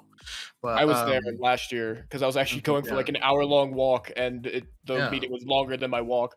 Yeah, it was. We looked at the sheet forever. We look at the rules. We try to readjust everything. Like people think we don't look at it. Like we look at it. So no, and I think the person that cares about it the most is Ama, who keeps tagging everyone in the staff team chat to give feedback on the feedback form. To include all the questions. So I think I had to ask about 3 or 4 times to get responses for some people, but I never did it. Sorry about that. No, people are busy. I get it. It's totally fine. But I just want because what it boils down to is it's me putting most of the feedback questions in there, and I try to remember and I try to write things down as much as I can during the season, but I'm always going to miss something, right? So I just want to make sure I'm like so that way. That's the wrong button. That's the wrong button. My bad. My bad. My bad. That's the wrong button. That's the wrong button. That's great. That's great. I just clicked on another VC. I thought it was a text chat. Nice. My man. Jesus Christ, man. What was I just saying? I like actually lost feedback my form. I'm sorry. Yeah. Anyway, whatever. Feedback form. Go do that. World Cup next year. I don't foresee any massive changes. We put the question out every single year, or well, it started last year and it will continue. What do you think about team sizes, right? And maybe you guys can say what you think about team sizes if you want to talk about it for a minute. But we always put the question out. Should we lower the team size? Should we adjust the team size in any way? Should it still be 8? Should less people play? Like anything you want to say about it, you can say in the forum. So I think that 4 and 8 is fine, but I know that a lot of people say well, there's not as many good players in every country, or like things like that. So I don't. Do you guys want to talk about it for a minute, or? It's such a tough question for me. It is, yeah. I'm really a fan of how EUC did it with 3-6. It worked really well. It had completely different team dynamic, and that's kind of important, you know, because at this point you have like a legacy of World Cup. You have how it works, and that is the World Cup competition at this point. I'm not sure if changing it, even for slightly the better, would be a good choice. Just because there's this dynamic that formed for World Cup. Like changing 6 to 3 would completely throw off all the teams. All the teams. Wouldn't make our job as lower grade teams Magician cannot see us anymore. So that's cool. Nice. Oh, I feel like the Beat Saber World Cup live stream. Jesus, what the hell? I don't think we're on. Could be talking over it. Oh wait. It's bad. There's yet again, chat. There's nothing I can do. There's nothing I can do. I just have to wait for them to come back. I'll just cut this out in the edit, so if you're watching on YouTube, you won't see this. You're stinky. I can hear that, Gio. I can hear that.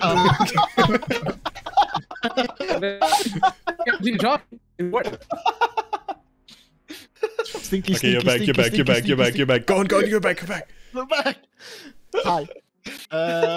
You were talking about the 3-6-4-8. I think having less members in the team really makes the job of us people in the back way easier. Because having 4 people that can play something when you have like 16 people that can play the game in your country is really hard. But it makes the job easier for everybody. So I don't think really it makes it easier for us to qualify or anything. It would just make the team composition easier. So there are definitely plus. But again, I'm not convinced it should be pushed as a change just because the legacy of World Cup and the way, like for continuity, I don't think it should be pushed. So I feel the same way. Okay, no, Ixen, you talk about it a little bit, and then Ryan and I, because we thought about this a lot before EUC. Yeah, it probably makes sense for you two to like have it combined. I personally think that like doing things because you did that before is like not a good way of going about it, because like if 4 versus 4, like if let's say the player base dwindles, Beat Saber's not as popular, you can't do 4 versus 4 anymore. You won't have the player base. It doesn't work, right? And I also don't think that necessarily 4 players playing and 8-player teams it needs to be replaced by 3 to 6. You could also do 3 players playing with 8-player teams still. That would make actually lower grade countries, like, you know, sounds bad, but like, you know what I mean, you know, players with not lower, like countries, lower tier countries. Yeah, you can get specialists in. You can have more specialists. Like Germany had a Truex special. We had Yanni. Like putting her in was a difficult choice, but if you have like 3 to 8, that choice is easier. For example, right? I'm not really sure if like I didn't actually like think about this enough on a world scale. If it makes sense, I think I'm for it. I think I'm for that change, but I can't give it a comfortable and like confident vote. Before you guys talk, I wanna just throw this in because Dizzy Ramen in chat says limit number of times each player can play to add a bigger strategy element. That's so interesting, actually. Guess what tourney does this? The egg tourney that is in a couple of weeks. Cool. I have to cast it. I didn't know. Yeah, you should read the rules, Gio. That's actually it's a good point too, because there will be a future tournament. I'm not going to say anything else, but there will be a future tournament that does something very similar to that I think the general CC population will greatly enjoy. And I can't say anything more than that, but yeah. So it's a good idea. Don't know if it's World Cup material or not. I will say, so like kind of going a little bit off topic, I will say that like the tournaments that have more strategy involved are the ones that I personally enjoy, whether I'm playing or captaining. That's why still to this day, I didn't play in EUC, so I can't count it. To this day, CBT is my favorite tournament that I've ever experienced in Beat Saber. Like, that tournament was so much fun to be in. I mean, yeah, I was on the team that won, so I may be a bit biased, but like the whole strategy aspect of it was so great. Like, teams that were supposed to be powerhouses just lost because they were like they put no strategy behind it. I don't know. That's the kind of thing I like. It creates a little bit more balance between teams, and like you actually have to use your head to win instead of just blindly throwing players in that are supposed to be good at that and winning. But that's sort of why, like, and going back to the point, like, making changes I think is okay. Like, I don't think it has to stay 4v4. The one thing I don't want it to be based on, and this is both biased and unbiased, it should not be because it will bring other teams closer to the US. That is an incredibly stupid reason to make a change. And if you read the feedback form on that question, it very specifically states, because I wrote in there, this is not to nerf the US. Like, you shouldn't be basing your answer on because you want the US to be worse, or you want other teams to be closer to the US because it takes away the advantage.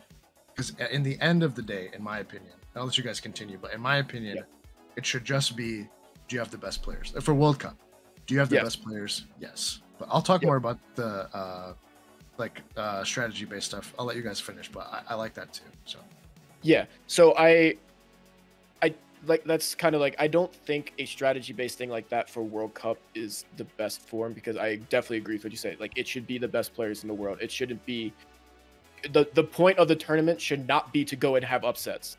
Like, sure, great, like, upsets are great sometimes. Like, it makes for a fun viewing experience. But like, just think about like how hard some of the players work. Like, for the UK, for example, like if they lost against Japan, like how hard they worked this year to be the second best team, and they lost in that, and it's like, that's just kind of humiliating on their part. Which, sure, like, it was mostly because of tech issues. It's not like it I don't know. Having it for that reason is kind of annoying. And then kind of transitioning to like the 3v3 bit, like EUC, the reason why Magician and I pushed for 3v3 was because multiple reasons, but one of them being we're hitting just Europe.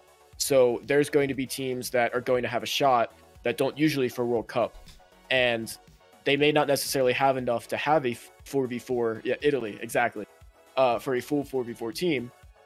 It makes it a little bit more manageable for us. And then, like, as a team composition, it's so much different than a 4v4. And like, I kind of agree with Ixon, because we talked about this in the CC meetings last year, back when I was still like on that team, about making it a 3-8 tournament. And I was one of the people that pushed for that at the time, because like I said, that was one of the things we were considering EUC. Like, all the feedback that I had for CC, I just put into EUC. And same with Magician as well. We wanted to try these things out. It was a very low risk thing to do compared to like changing the entirety of World Cup. But I mean, we did 3-6, right? We didn't do 3-8. 3-6, yeah. Yeah. So we chose 3-6 mainly because of it not being the whole world, basically. And we may change it to 3-8 at some point. I don't know. I think 3-6 worked well for us.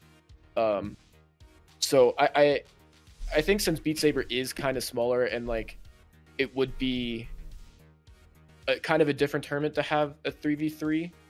I don't know. There's pros and cons of both. In my opinion, I like the 3v3 format better, but that may just because I'm biased on EC's part of it. I do like having the ability of, like what Ixon said about for World Cup, having the option to have all 8, because then you can have specialists, like you said. Like, maybe in this case we would have had a pulse on the team. Just people that get overlooked for. I think this is mostly a USA issue, unfortunately. Maybe like UK. It's the other way around for everybody else. Yeah, they're like, we're trying to find people. But it's like, yeah, it gives you more room to work with. That alone will make you strategize. It's like, we would have to pick a team that can beat a 3v3 in against the UK, against Denmark, against Canada, like that kind of thing. Like a lot of our mindset going into these matches, and like this was from a casting standpoint. I can't tell you the amount of times that me, Geo, Magician, like we talked about, oh, the US is just gonna win simply because they have 4 people. Like, you could have great people like Maddie and all the other stuff in the other teams, but if you don't have a team of 4, what do you do? And this is kind of like before Magician talks, what I also wanted to say earlier. I agree, it's like who has the best players, but I like if it goes into who has the most players, right. I think that's a bit of an issue. Like, you know, that's kind of where we need to look at, because like if you go in and you're like, okay, UK can beat the US in AG, but let's make a 10 versus 10. Suddenly the UK just dies. You have no chance anymore because you just don't have the player base, right? So it needs to be kind of balanced in that regard. And I think it's difficult to actually like give this a balanced answer. I don't know. Like I feel like it's like in my opinion, I feel like it would be a bit like better from a tournament perspective. That's kind of how I feel like it. I think a lot of math would have to go into determining truly if it's correct to go down to 3 from 4, because you would have to collect all the data on the 25-ish teams that try to qualify every year. What rank are the people? What scores are they getting? If it was 3v3, would it be more comparable? Because it's the best players, but like you said, you don't want it to be more players. You don't want, just because the US has that 4th player, like, do 24 teams have 3 players that could all compete with each other? If they do, yeah, maybe that's correct. Maybe you switch. But I think that each year so far that we've tried to think about it, it's just come down to, well, we don't have enough data to say truly if it's better to switch or not. So to be safe, we'll just keep it, you know? Yeah, and kind of going off what you're saying too, I like what, and Ixon's agreeing in chat, going off what Seska said, maybe it's the other way. Maybe you don't go down the number of people that are playing at a time. Maybe you go up with the number of people that you have. So it would be a nightmare for me, but okay. I would show up with 9 players because I literally cannot find a 10th. Yeah, I think that is a problem for some of the for some of the like barely qualifying teams. But like if you think of the top X in US, UK, Germany, or maybe not Germany, with some people that don't want to play for it, but Finland, for that example. The list can kind of go on there. I'm sure Australia would be in the same thing. I don't know if I said Canada, but like that could be the type of thing where it's like, oh, that could balance the teams out a little bit more, because then you can play, the other teams can play those specialists to try to beat the US. It gets them a little bit closer, but right. It can go either way. I think there are options to change that could make it better. It's just it's going to be time to kind of mess with things to get it like to the point where we know what is the best. I want to hear what Magician thinks, and then I'm gonna add one last thing that I think. Yeah, I agree with Ryan on the fact that the main reason EUC went to 3-6 is not to, we need to have it be closer. We don't want the UK to win as easily, so we have to have it be only 3-6. England. Sorry, yeah, I make the mistake as well. I make the mistake as well.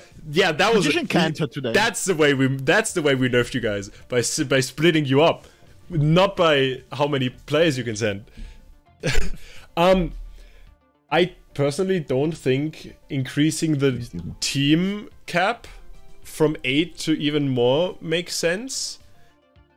The idea that I just had was, what would a 4-6 World Cup look like? That'd be horrible. I'm not sure. Too many categories. That would be absolutely terrifying for us. No, but indulge me for a second, because what would you need to change?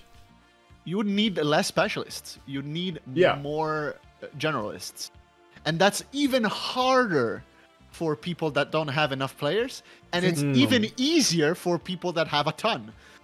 I think that you would need, like you say, you would need less. You would be able to fit less specialists, which would in turn mean that as a tournament organizer, you would have to condense the categories, right?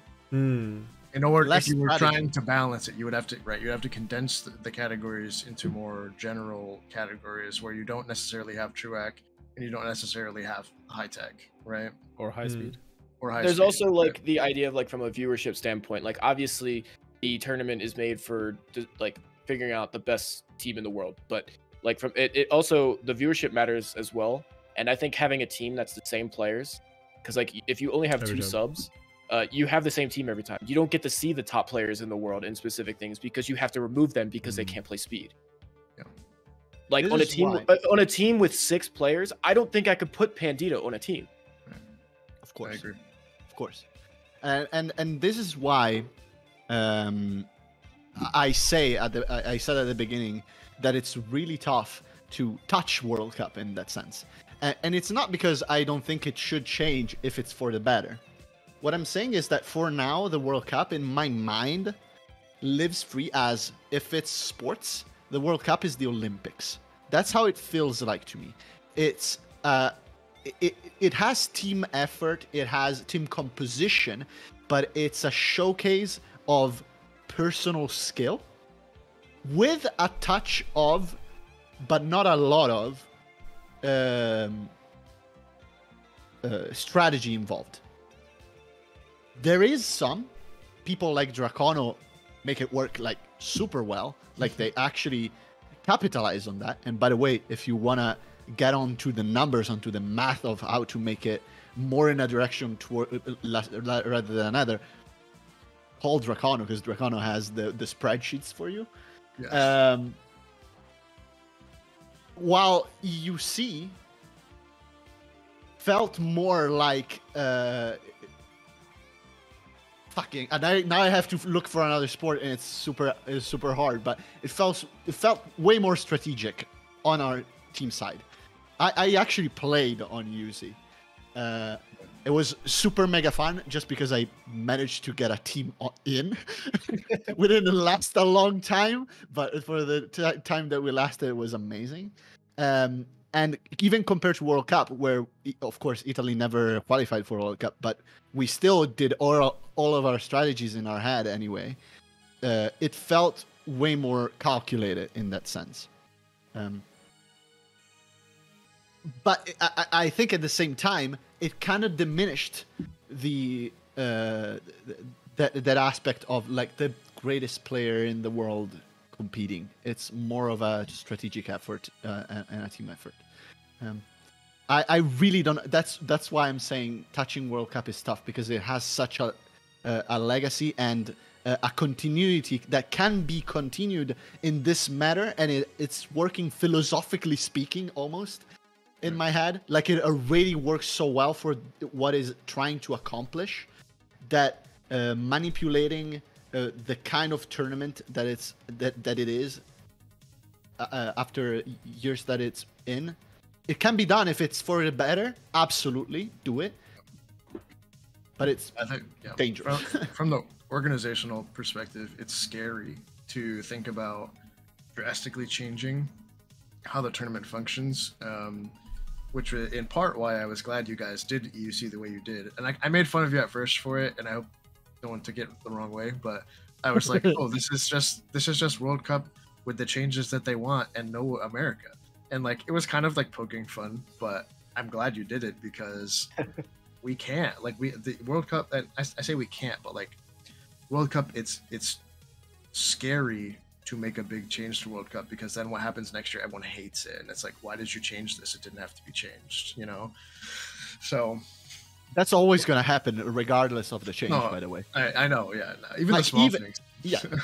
That's one thing that you can give for granted. If you change World Cup in any way at this point, you're going to get hate for it. That's always going to happen. Even if the change is almost objectively for the better. Like if you get a change that 90% of the people think it's amazing, that 10% is going to kill you. Yeah, of course. But yeah, no, I think that there's always changes we can make, and maybe there is a better way to do team size. We just have to look at it every year and decide what's best to do. So, can I bring up something else in terms of like a change in World Cup? We're talking about World Cup for next year, so yeah. So This was a survey that was given to team captains at the beginning, I think, before around I don't remember when. It was like around when qualifiers were or whatever. Yeah, but sure. It was in discussion about the showcase map. Yep. And there were 3 options given to all the captains, basically saying like, oh, we can do it the way it was before. It happens after the match if there's no tiebreaker. Otherwise, it's a tiebreaker. Yep. The US didn't want that. But I don't necessarily think one of those 3 options is the only way to do it either. And I think it would be way more interesting both for the artist and the players and the art and the mapper or whatever, for everyone. If the song actually mattered in the pool. Sure. You can still do the whole showcase thing. Like you can have any graphic video that you want before it, blah, blah, blah. Like the whole thing could be the same as this year. But just give it to the players. Like, don't even make it a sight read. Give it to the players a week beforehand. Make them, like, I mean, you can only do this so much, but that's the same with the mappers as well. Make them, like, NDA, basically. Like, they can't share the map. They can't expose it in any way. Sure. And then put it as part of the map pool and make it as an unbannable map. Or make it as the first map. That was not the first one, but putting it into the pool was an option on the survey, and it did. And that's actually that's what we picked, I believe, was that it was just part of the pool, and if it wasn't picked, it was just played. I think we actually picked the one was that if it wasn't picked, you had to win that, like you had to win on that map. I think is what. So the 3 options for anyone who isn't aware, because only team captains and some staff members were given this, but so the 3 options, because we were thinking about this a lot beforehand. The tiebreaker map, the special map, secret map, whatever you want to call it, would stay the same. No change. It's a tiebreaker, and if it's not a tiebreaker, you play at the map at the end of the match, which is what we did this year ultimately. Or it was an unbannable map in the pool, so it would just be in the pool and you can't ban it, which doesn't necessarily mean that you would pick it because you have the option to win before it gets picked. And then in that case, you would play it at the end as a showcase, same thing as this year. And then the third option was that what Ryan was just saying is if you get to match point, whoever gets to match point, that map gets slotted in to match point. So no matter whose pick it is next, whatever, that would continue after this map gets pushed up from tiebreaker to match point. And that was more interesting for us on a viewer standpoint. Like, sorry, I'm being cold. So that was more interesting for us in our heads on a viewer standpoint. Like, oh, like the match point is coming up now. They have to win on this like secret map or whatever. So those are the 3 options we gave. There's infinite number of other options that can be given, but that's where this discussion comes from. I know, of course, it's irrelevant at this point, and it's probably going to be irrelevant for a while, but because the US is such a menace. But while it's very interesting on a viewer's perspective, that last option, I don't know how much how I feel about it. On a competitive perspective, you can't do it, honestly. It's just like it's not possible to be done without favoring the speed team, because that map is always going to be difficult as hell. It is basically the culmination of World Cup of the best players, and it's going to be a ridiculous map every single time. That's what I'm saying. You can't force people to play it without it getting picked. You can put it in the map pool as a speed map. I don't see the problem having it as a side read, pickable. I don't really see a problem with that. I think that's also a skill set that is completely undervalued in tourneys. Yeah, we had Hidden Sabers. I love that tournament. Seeing players side read maps when they have to is great. I don't think that would be a problem either. I think that the reason that we were skeptical on that option, and just so everyone's aware, that option only received 1 vote out of 15. The reason we were skeptical on it is because of that. While sight reading is a valid skill set, it is not represented in the entire tournament except for that map.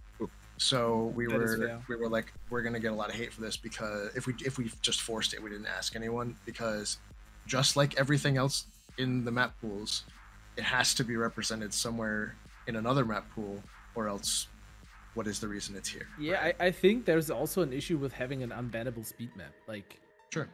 Yeah. That, like, especially if it's the fastest in the pool and you can't ban it, and then, like, that's kind of unfair towards the team that wants to ban the speed map. I'm gonna be honest. I agree with Ryan that having it at the end is like not as interesting as having it integrated into the pools, but I feel like it's kind of an unsolvable problem on a competitive standpoint. It is. I think the biggest, like, I agree. I 100% agree with that. I think the problem is that we have this stigma that it like has to be an extremely hard. Like we go in and we get this insane like hardcore or hardstyle artist or whatever, just like rhythm game music that is going to make an extremely hard map. I mean, we had some of the for this one, we had some of the most like challenging like speeder and tech mappers make it. It's going to be difficult. I don't think it needs to be that. Like the point of it is to have an artist bring art to this and it be a surprise for everyone. I mean, this is extremely biased by my end because I hate rhythm game music. So it being specifically that, I'm never going to be interested in the song. I will never once listen to any of the CC songs that have been released. Last Wish was cool because Cry came back and did it. I personally think the song is not listenable for me. But that's just because I don't like that style of music. He did a great job with it. It's great for the genre that he does. But it's not my type of thing. So I think like if we were to add it, it doesn't necessarily need to be bannable. Just put it in the map pool as a normal map. Give it to the players to practice. You can ban it if you want. If not, it's a showcase map, sure. And then it doesn't have to be an unbannable speed map. It can be an unbannable or it can be a map that can be banned. That can be any type of map. Just most likely not an ACK map because that's not as. But that's my opinion. I don't know if people are going to agree with that. That's just something that I think that could be discussed. I would love it. I would love it to be an ACK map next year.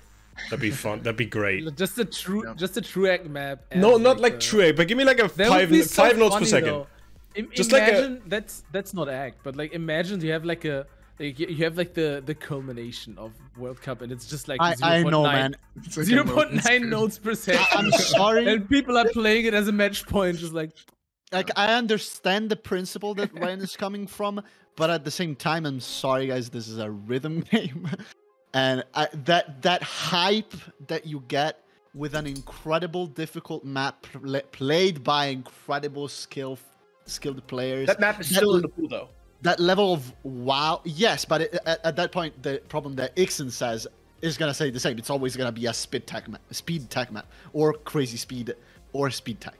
Like that's a problem that it's gonna stay. If you want to keep that level of mega hype, like I wouldn't want to give that up. If next year is gonna be an ACK map with an ACK kind of song, maybe it's amazing. Like I love songs that go for ACK maps, but it's not gonna be the same level of crazy hype that you get for the last tiebreaker. I don't know, man. I think it's a legitimately unsolvable problem. Yeah, I don't see how to solve this. It's because you have a lot of like subjective things that are going like into the decision as well. Like from a objective standpoint, like regardless of what the song is, blah blah blah, I think it should just be part of the pool. I don't think it's something that should be forced as a tiebreaker because even like you said, sight reading is not part of the rest of the tournament. Neither is a forced tiebreaker. Sure. Like just put it in the pool. Regardless of what it is, and allow it to be banned, and then if it is banned, you play it at the end. Just honestly, I think the only reason why that last fact that you said, the fact that it's a forced tiebreaker, has never been a problem before, like contested, is only because you never get to the tiebreaker because the US is too strong. Otherwise, it would be contested, and I would agree that it's stupid. It shouldn't be a forced tiebreaker. It's a difficult decision from a higher staff standpoint because some backstory, I suppose. The first time we did the special map like with Camellia, I didn't plan to do it. Whoops had connection with Camellia at the time, and he brought the idea to me with the ability to get in touch with Camellia, right? Because I wasn't thinking about it. I honestly wasn't thinking about it. And it was the same year, I think, that Camellia did the one for Osu, so it was kind of like, whatever. Ours was when we did that, I like the song a lot too. But so when we did that, it was just kind of like this cool thing where like, all right, that was sick. I don't know if it happens next year. We'll see. And then we tried it again with the Winter Cup that year, which it was fine, but people didn't like the song as much. It is what it is. It was timeless, right? Yes. Whatever. We're not gonna talk about it. But some people liked it, some people didn't. Cool. It doesn't matter. And so then it kind of just ended up becoming this thing that we do. And admittedly, it is more for the viewers than it is for the players. I think everyone that plays understands that, right? It isn't fair. Forcing a tiebreaker isn't fair. Doing the other option where we put it in the pool and it's not bannable isn't fair. Making you play it for a match point isn't fair. Like we know it's not fair, right? But to some degree, World Cup is a spectacle, right? And I never want to put the viewership before the players, because at the end of the day, the players are the reason we have the tournament. But so you have these two rocks colliding with each other, where it's like you want to be fair to the players, but you also want to put on this like cool thing for like, because it's not just cool for the viewers, it's cool for the artists that gets to come on and do it. It's cool for the mappers, the players that get to play it at the end for fun. Like it's cool. Like people like doing it, right? So it is kind of like it's kind of this unsolvable problem where the only real solution is to take it away. And I don't know if everyone would like that. So listen, the year the US fumbles and it's like close. No, yeah. I will vote for it to be a showcase map after the thing is done. Yeah, I love the event of a map made for World Cup that year. I think it's one of the coolest shit. I know for you, Amma, it must be so unfortunate that Whoops had that idea, because like now it's the hardest kind of tradition to go on, is having a full-on song and then map and then lights, and every time you have to of course up yourself, because and it's the same for of course. Well, luckily everyone other things that CC do. Yeah. Luckily everyone's been really cool about it. Everyone is like, all the mappers, all the lighters. I say all the lighters, Alice. All the people that we ask to do this stuff every year are really cool about it. They really enjoy doing it. And some of the artists that we've had really, really like doing it. And like I'm sure Cry will tell you all about how like Last Wish has like changed the way he makes music and all that stuff, and so people have like a really good experience doing it. So I like doing it, but I know it's not fair. I know it isn't fair to the players. I know that, but like it's really fun. So that's why I think like it kind of is the best. Like you don't have limitations on the map. You make it like it's the same as every year, and if you just put it in the pool, it you don't have to remove the showcase, like, because you can, like I said before, you do like everything he does, which is not at the very end of the map. Which internet warning.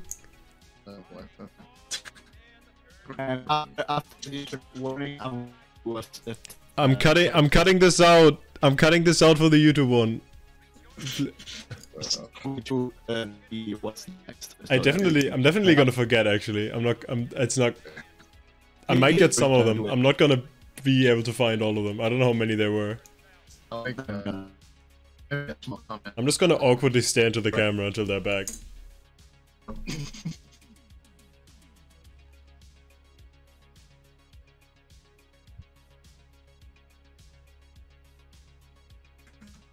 We might be back. We'll never know this. We're not talking. Right.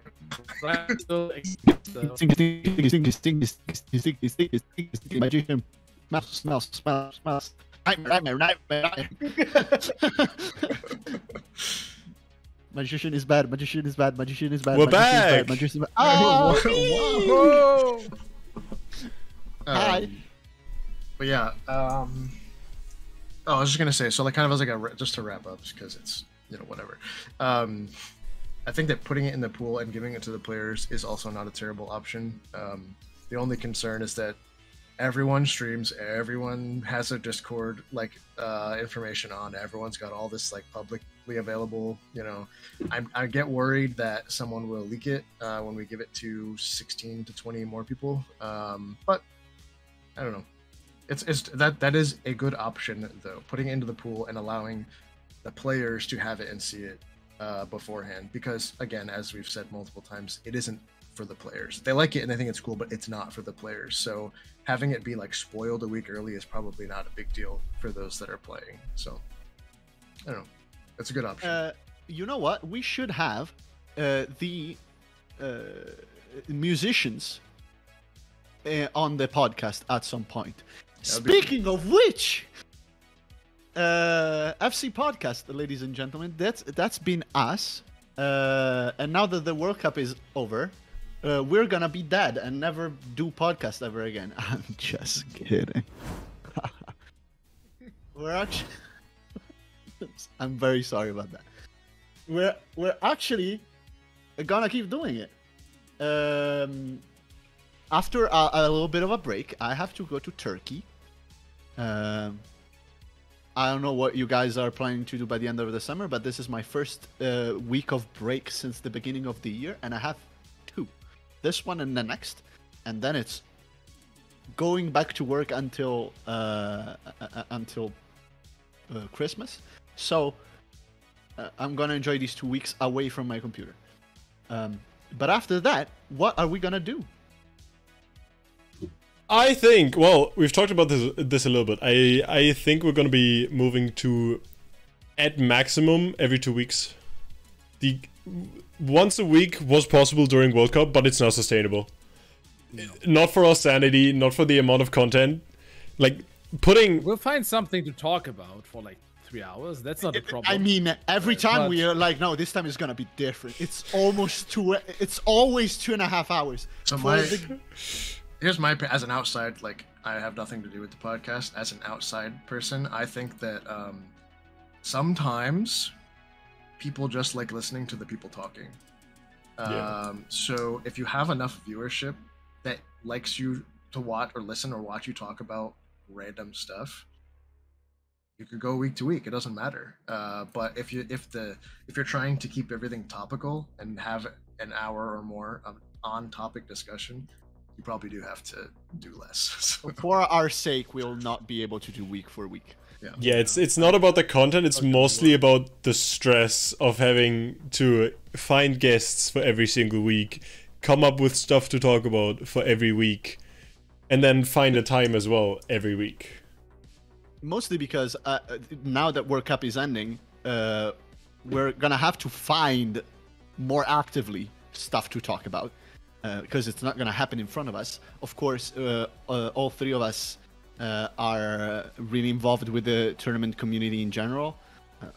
I was discussing with Magician like last week, and I casted something next week, not because I'm in Turkey, but the week after that I have another, and the week after I already have another, like the already booked. So we have tournaments to talk about, we have players to talk about, but we would like to also introduce stuff like viewer suggestions, Q&As, and have people get on to talk about maybe what they do in the community. I would like to talk with modders. I would like to talk with artists, with mappers.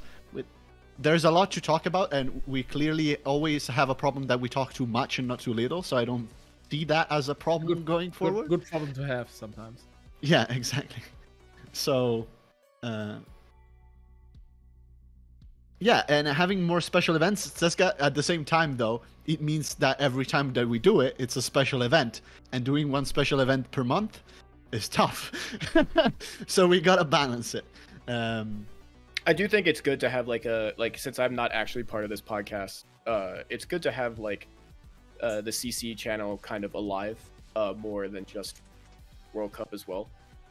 Especially since I don't know if Winter Cup is going to be a thing this year. I feel like Winter Cup is probably postponed for a bit now. We haven't, little spoiler, we haven't discussed it to any great lengths because I wanted to give Jive a break. But we skipped it last year as well, and I'll be honest, I don't know if it's going to come back ever until we find a way to do tournaments without as much manual work, because it's a lot to go. Like, I mean, we spend, some people on staff here, you've known, like, we've been working on World Cup since like April. So, I mean, that's 4 months out of the year. Yeah. 5 months if you count all of August, you know, because we're still doing stuff. And then to prepare for Winter Cup, we have to start like now. So I completely understand. Yeah. You don't have to tell me twice. I completely understand. That's why like having little stuff like this, like that's the type of thing I miss so much. Like this isn't relevant. I miss wow, what is it? Why am I blanking on his name? That's enough to explain. Interest? Yeah, okay. I miss all the random shit. I would have guessed the same thing, yeah. I was gonna say there's only one person that you can actually like name here. Yeah, I miss all the random shit he did because like it kept the like small community stuff alive. Like you don't have to keep doing insane like special events, but just keeping the channel alive I think is pretty good, especially because like it just keeps people aware that it's there. Like, and overall our goal is to increase the viewership of Beat Saber, like to get it across as many platforms as possible, so people are aware of the game, the hard work that people do, like that kind of thing. So I think keeping it alive for however long, like consistent, is a good thing. And by the way, I think it's gonna seriously be a good occasion to talk about tournaments that are going on all the fucking time.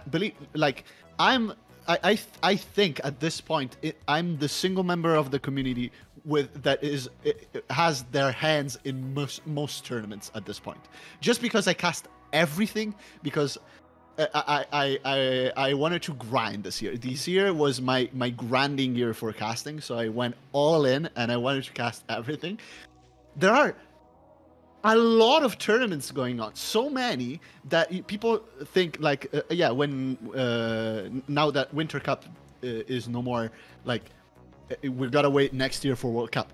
There's a shit ton of stuff going on at all times. It's not the same level of professional quality as World Cup, for sure. But there are some that are really, really interesting. Coming up, for example, I think the first week of September, could it be? It's Beat Saber Parents Tournament, their second one. It was such a blast to watch. It's the parents of Beat Saber players competing against each other. And we've had like 96s, all right, from senior citizens. It was awesome. They're better than me, dog. I can't handle this. They're better than me. Yes, like legit, like a 60-year-old lady getting 96s on AC. Like, no joking. It was awesome. Watch out, people. Me and my mom will be joining the next one. Seriously, you're in? Yeah. Oh, sick. The only reason that I didn't do this upcoming one and the one before was because my mom was having health issues and she wasn't able to play. She's actually really good, like, actually. Noam's mom is super good. Scuff Tourneys just happened last weekend. Was a tournament where all maps are down notes, only down notes. So double the BPM for every map.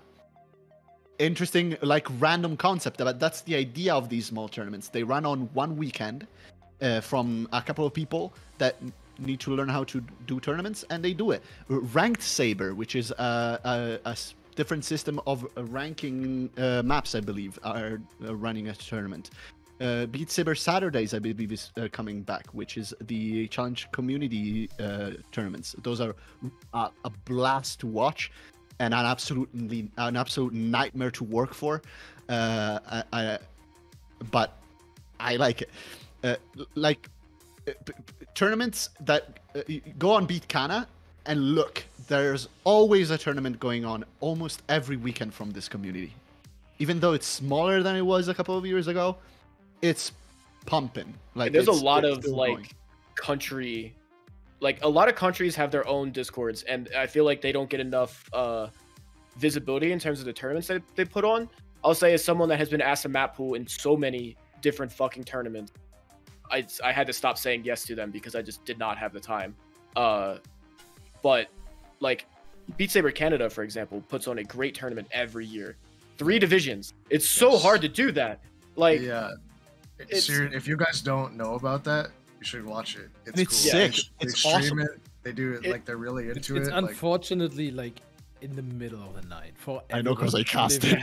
For your cast at 4 a.m. every time for the Canada. But like, Belgium does a tournament, Germany does a tournament. Like, all these micro communities, like these countrywide communities, have tournaments that they host that they just like, I don't know, they don't get enough visibility as they should. So like just being able to tune into like a podcast to be able to go over those kind of is also great. Like even having a segment every week, like what are the upcoming tournaments? Yeah, exactly. That's exactly what I was going to. Yeah. What else? And of course, just because I named a lot of tournaments coming up, of course, stay tuned for the ACT tournament. Everybody knows about it. That is like, I have to say, this is unfortunately at the same exact weekends as the parents' tourneys. Yeah. We are gonna try to not like collide too much there. I think there is gonna be some overlap. But yeah, that is also coming up. I'm gonna cast both, so I'm gonna sure hope there is not too much craps.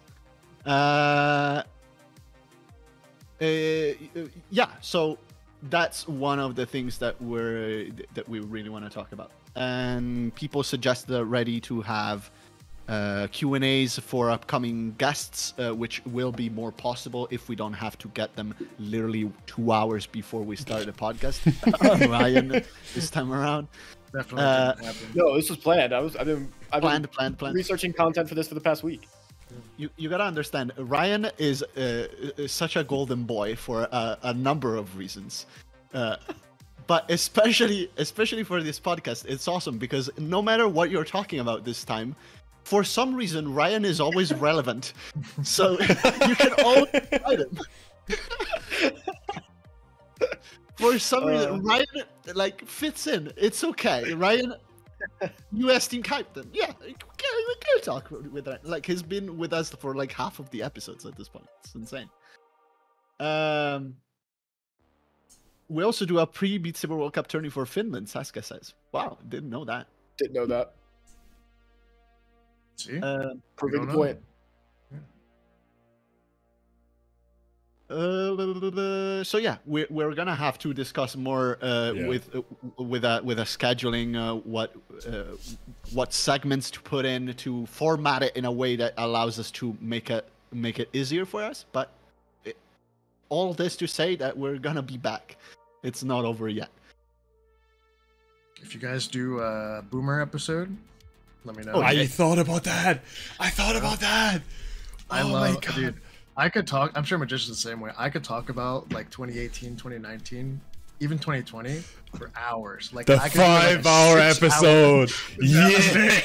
Yeah. Like non-stop. You're gonna be good for that. That is the one where Ryan would be like. That's where I'm not relevant. Because that would be something that like Logan, Emma, Magician. We get Tammy back. Like Frey. Oh yeah, Tammy. That would be the hardest. What I was saying is that, like, Amma, you can take my spot as a host for that because I'm not showing up. For real. Well, I'd show up. I'd show up would show up as a viewer, but I would. No, I'd started playing in 2019. So the Boomer spin-off. I missed most of the Boomer stuff, but in fact, we'll just have a BSPD episode. We'll just invite all the BSPD players. The Beat Saber police department. Magician is cooking right now. That's what I'm. I could. That's happening. That's happening. That reaction. Just imagine that. I don't know if I'm pointing in. It's the right direction for me. No, it's not. That reaction. Sorta. Is what I get to experience with all the stuff that we're cooking and have been cooking for EUC. Just like every time we come up with an idea, it's that, and it's great. I love it. I love working with Magician. It's so good. Get excited. Heck. Lots of stuff. One last question, because I never asked. The first episode that we did for this podcast, we went live. And we were on CC, and I was like, wait, we're on Cube Community? What? Huh? Why and what? How did it happen? So please, Magician and Amma, I'm guessing, tell me, did Magician just knock on the door and say, can we stream this on CC? Pretty much, yeah. He just wanted to do it there. Throughout the years, all the years we've done CC, like it's coming up on 5 years. At the end of this year, we've been doing CC for 5 years, right? So throughout the whole history of CC, I've tried to like absorb other parts of the community so that they do stuff on the channel. Walt Disney looking ass. That sounds evil, yeah. It sounds evil. It's not that way. I try to do it to increase visibility, but also I would like to respect the people's like individuality. Like if you want to do it on your own channel, do it on your own channel. I don't care. Like that's fine. No, it was awesome. But I always try to. I like to like reach out like by hand. Like if you want to do it, do it. Like do it on the CC channel. I don't care, because it have cool people doing cool stuff. I will always let happen on CC. So and I've told that to people over the years. The same thing we did with Snowy when he wanted to do forgetting the name of the series because I'm a bad person, but replay analysis. Replay analysis, yep. So when he wanted to do that, I was like, if you want to do on CC, do it. And he was like, yeah, sure, we'll do it. We'll put it on the channel. And it increases visibility. And I don't want to take away from your ability to be creative or make money or whatever you want to do with it. Because like we don't make money at Cube Community. Nothing we do makes any money. So I'm not trying to like steal people's like thunder or something. But it's like if you want more people to see it, like just do it here. So yeah, I think you might have said it in a DM. You might have said it in a chat somewhere. I think Magician Jelly just said, "Can we do this on the CC channel?" I said yes. That's all it was. So yeah, we wouldn't make money with this anyway, just because one day, if Beat Saber for some miracle stops losing popularity and keeps like restarts growing in popularity, I don't know. It's the goal. But that's the goal. But until then, just being able to stream on CC is just being able to reach more people. Which, of course, for a group of 3 casters, which we love attention. Yes, exactly. As a symptom of being a casters, we love the sound of our voices, and the fact that more people hear it, just awesome. It lets you. I'm glad you do, because I don't. 8,000 people every time. You gotta cast I've never rewatched a match that I've casted in my entire life, and I refuse to. You told me, Ryan, you're stupid. Okay. I think we might have, again, broken the record for the longest episode. We have. I'm pretty sure. I said I wasn't doing 2.5 hours. We're there again, yet again. How long was the last one? This one, wait.